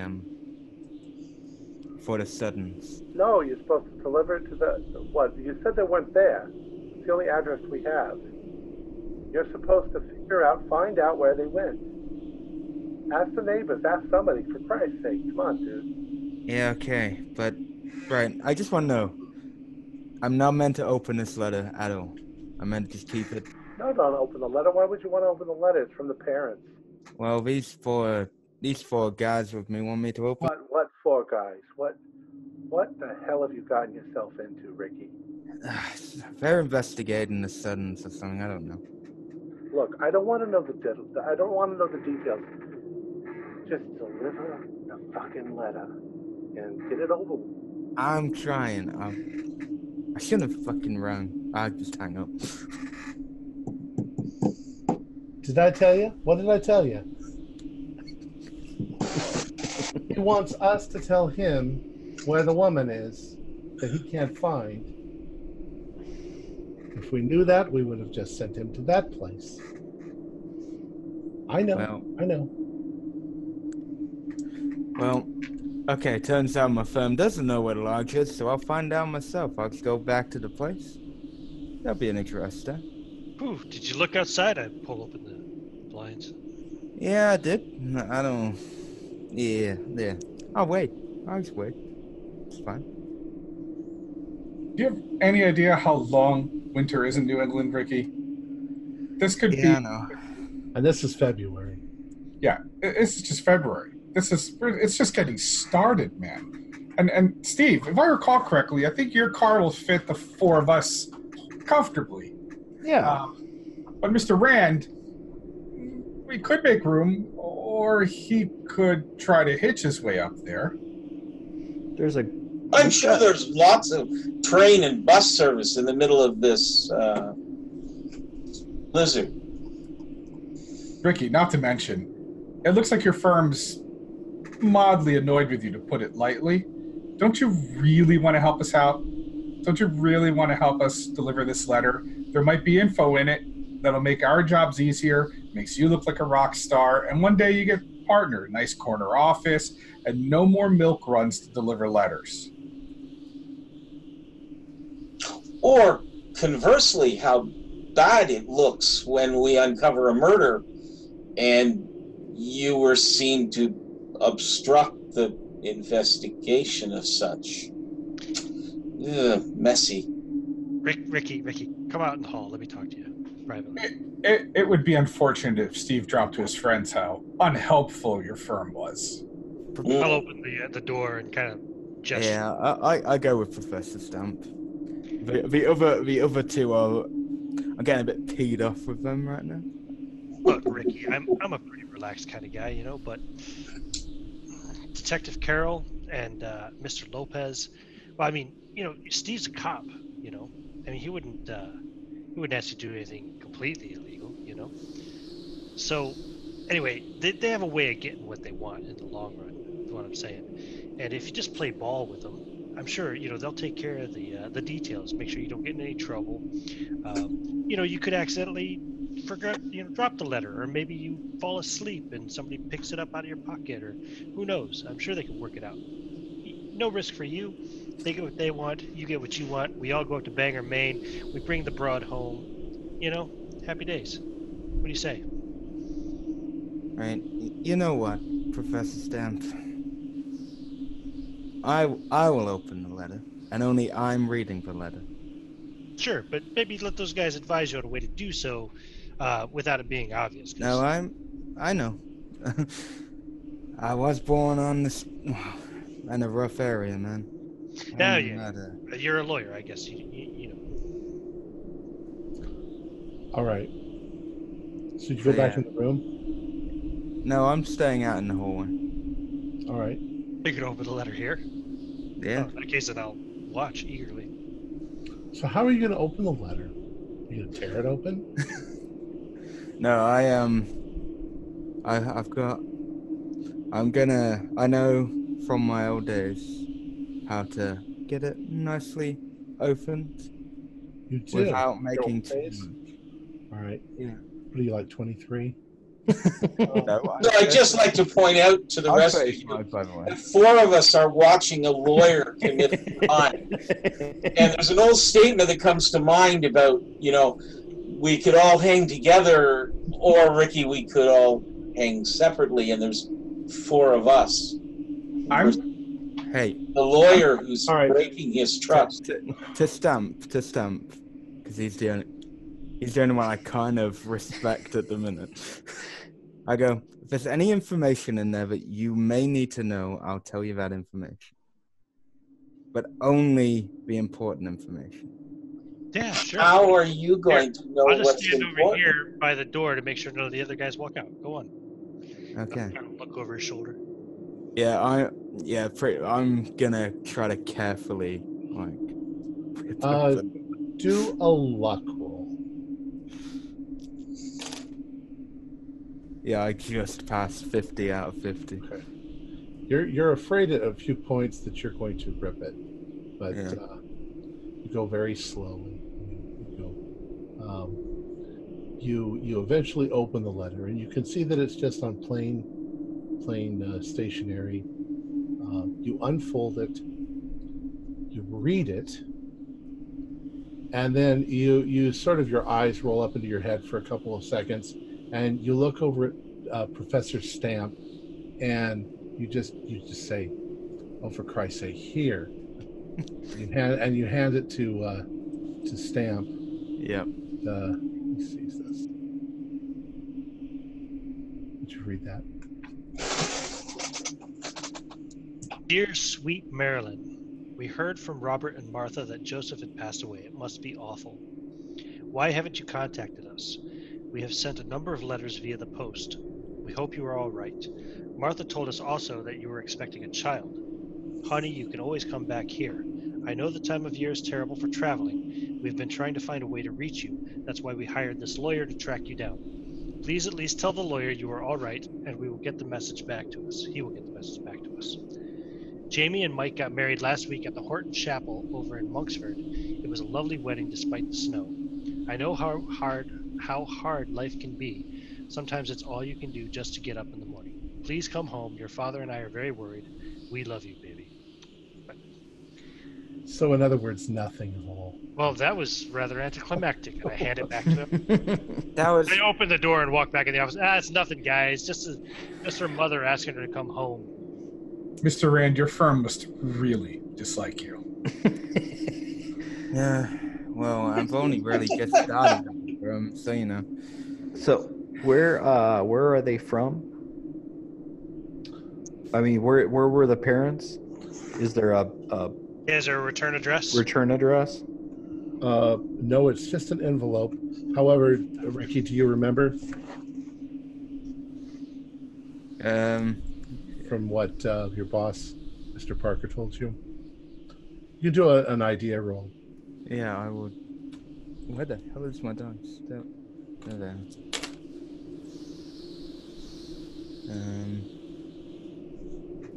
Yeah, I pass. 70 out of 80. All right, it was the Moody family, which is apparently what Miss Sutton's maiden name was, and they live on a hog farm in El Dorado Springs, Missouri. Oh, that's right. Oh, yeah. Too far out in the middle of nowhere. They're all snowed in. There's no way they can travel all the way to Arkham. Got it. And there's no way that she traveled all the way to Missouri either. So I'd say banger it is, but maybe after the storm passes and after we get back from university. It's got to at least have been 20 minutes. Let me call Dr. Harrod. Okay. You call back, you get Miss Swain. She hands the phone over to Dr. Harrod. Mr. Carroll, how are you? What have you found out? Good. It's been a productive day, Dr. Harrod. We've got some interesting news. We are quite convinced after looking at the police report that Mr. Sutton actually was murdered. Oh, yeah? Not suicide. And we think that that Marilyn and the brother-in-law have gone up to Maine, to the family lodge up there. Well, that might make some sense. I don't know if she's gone up there with Stewart. I don't know if there was anything. Did you find out if there was anything to the idea that they were having an affair?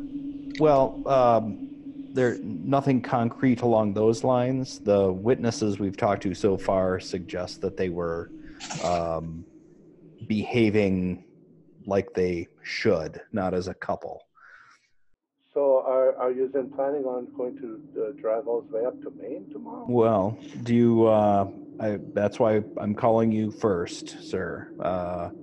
Would you like us to follow up all the way to Maine to try to track her down? I want to make sure everything's okay. I want to make sure if he's a murderer that you, crying out loud, my goodness, bring him to justice. I don't know what you should do, but how are you going to get there? Are you going to drive? You're going to take the train? Well, given the fact that it's a lodge, we're going to need, it's out in the countryside, so it's not like a train is going to take us right up to the lodge. We were thinking we'd have to drive. So it would take you to Bangor. You'd have to get I don't know if it's got taxis. Bangor's a big city. Well, right, but we'd need to hire a car or something to I have a out into the private car. I'll countryside. drive us up. Okay. Yeah, we have cars. It was just a matter of getting there in the winter is part of the question. Well, you've got to be careful. Look at this storm outside. Oh, my God. It's a horrible, oh, my God. They have another 5 feet of snow maybe by tomorrow. Who knows? Well, you're footing the bill, Dr. Harrod, so I didn't want to head off on a fairly large journey without your okay. There are so many strange things in this story, in this case. Please keep me posted, yeah? We certainly will, sir. Thank you. All right, please talk. Yeah. We'll head out in the morning then. Excellent. Thank you, Doctor. We'll talk to you as soon as we can. All right, so what do you end up doing for the rest of the evening? Well, gentlemen, I think that we need to pack for a journey. What is bound to be a very cold journey in a 1924 Model T or your luxury liner there, Doctor. And we should get started as soon as we can in the morning. Rolls are quite comfortable. Oh, that would be. I'd love to ride in your rolls. Again, do we want to wait until we get the analysis back from the university before leaving? That might not be first thing in the morning, of course. Yeah. Good point. That might be really helpful. I have some friends there. I mean, I can go to the university tonight and see if I can pull some strings, maybe. Try to get the... Well, and the doctor knew the lab technicians and stuff. You gentlemen are welcome to come to my house for dinner and stay the night. I've got plenty of extra room. Thank you, sir. Or you could do that. Yeah. That sounds better than trekking over to the university. No, Dr. Stemp, I was going to have you do an idea roll, but Okay. you don't have to. It seems like on a night like this with the blizzard going on, people probably have left early. Yeah. There's probably nobody working in the lab. That's not very good news. I probably would keep that to myself for the moment. Okay. No, I just turned off the. He thinks we can't hear him. Yes. He turned off the video. He turned off his camera instead of... He didn't turn off the mute. Sorry about that. That's okay. You hit the wrong button. Well, on the, realizing that kind of bad news and deciding not to spoil the party, I'll just agree to go to Dr. Burke's house for dinner. That sounds fantastic. All right. Can't believe I gotta deliver this pointless fucking letter.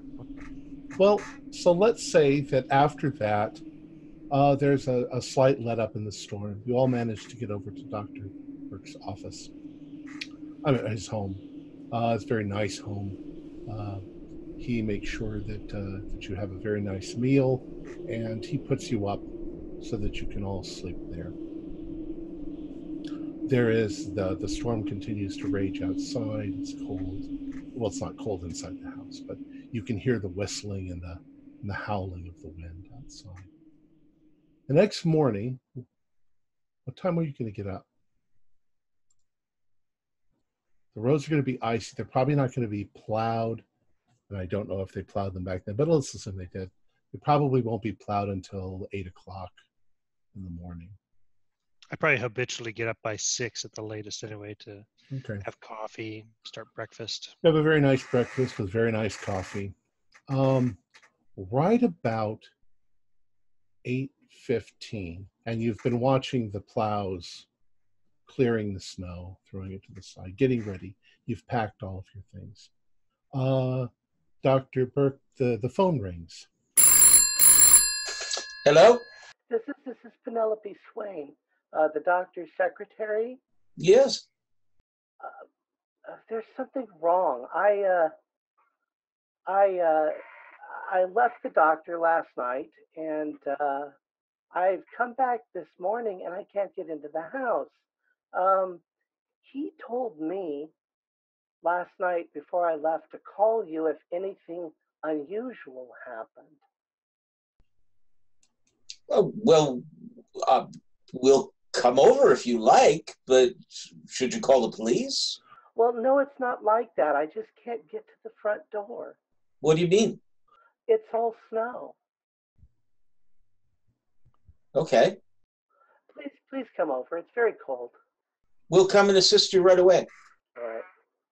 There's a coffee shop just down the street. Wait down there. We'll meet you. Okay. It takes you 10 minutes to pull all yourselves together and to drive over to Dr. Burke's up in Uptown. And as you approach the house, now there is probably another 2 feet of snow fell last night. The snow's been pushed into banks on the side by the plows and everything.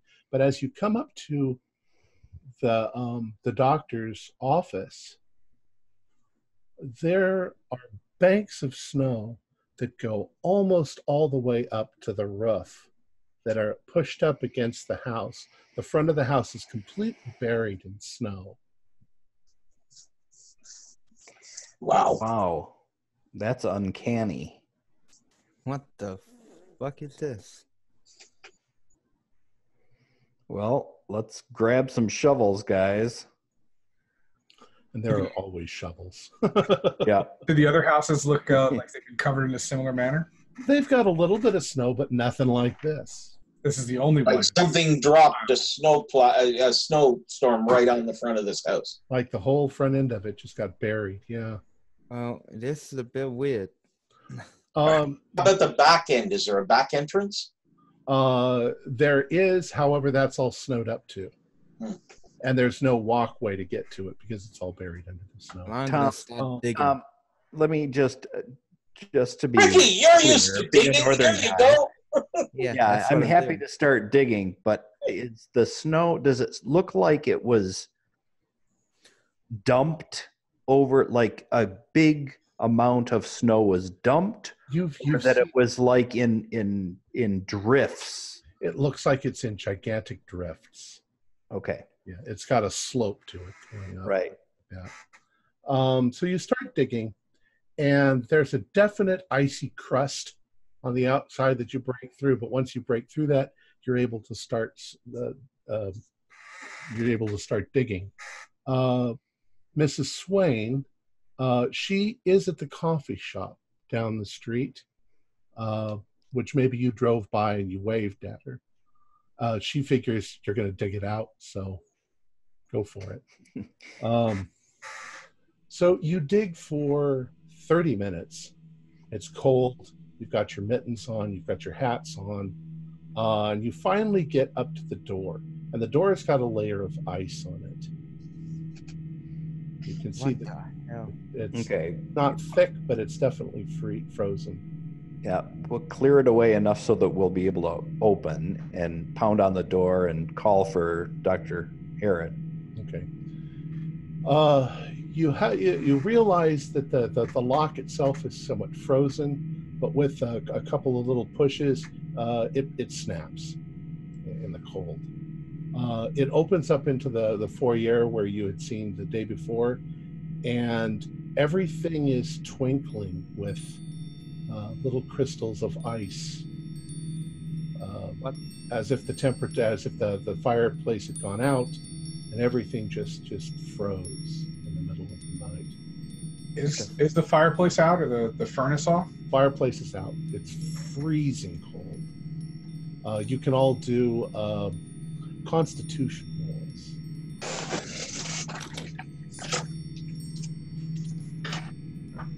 54 out of 60. That's Fail. Fail. If you fail, I would like you to take 1 hit point of damage from cold. It's feels like it's 40 below zero in here. We want to be above the value is a fail, correct? Above is a fail, correct. Okay. I'm glad I dressed in my winter clothes. Right. And what was the hit? 1 hit point of damage. You just subtract that from the HP. You can see that Dr. Harrod's office door is slightly open. You're all standing at the door. What would you like to do? I go straight in. I just walk straight in. Ricky, do a dex roll.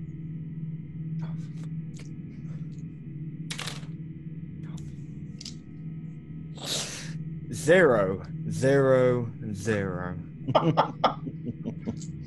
Ricky's like, I'm going to go see the office. You take 3 steps and you go flat on your back on the ice. You crack your head against the ground. Do a 1d2 of damage. Do a roll. The 1d2. 1. Just all right. So you take another point of damage, but you're like, motherfucker. Fuck. I suggest you put some ice on that. You guys realize that the floor is coated in ice. Some guys have all the luck, Ricky. Don't worry. I'll walk in a little bit more gingerly and carefully, trying to make my way over to the doctor's door. You get to the doctor's door, and it's frozen in place. You have to kind of jimmy it and shake it to try to get it to open, and it scrapes and it scrapes and it scrapes, and finally pops open. And what you see is Dr. Herod sitting at his desk. Directly across from him is the window, and the window is wide open. And Dr. Herod has his hands out like this, and there is Rhine ice, as if something blasted him from the window. And he looks like he's frozen solid. He is light blue, and his eyes are white. They're rolled up into his head. And I think that's where we're going to end it for tonight. All right. You guys could do sanity rolls, though, if you want. Yeah, that's a good way to end, right? Is that because it's a corpse or because of the situation? It's so incredibly bizarre. First one through the door, I failed the sanity roll.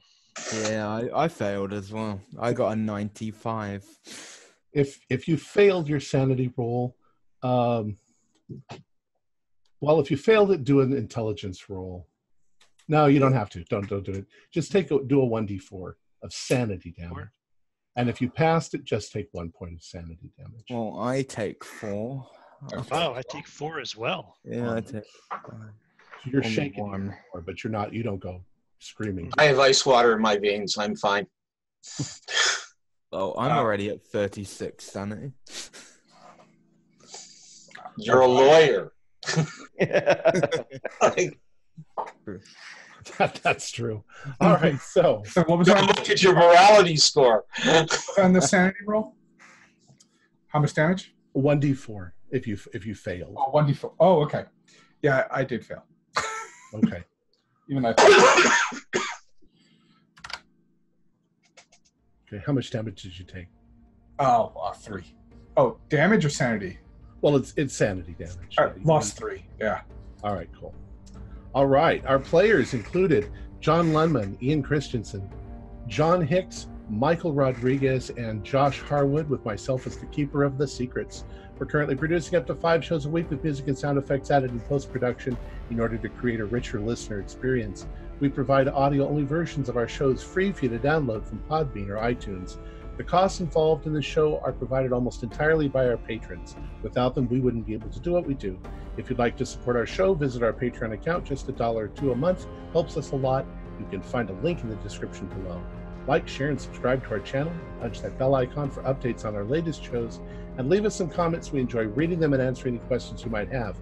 And follow us on Twitter at ITD Podcast. This is Tom Rayleigh, together with all the members of our gaming club, inviting you to journey with us once again into the darkness for another adventure into the universe of H.P. Lovecraft and the Call of Cthulhu role-playing game. Until next time, good luck, good gaming.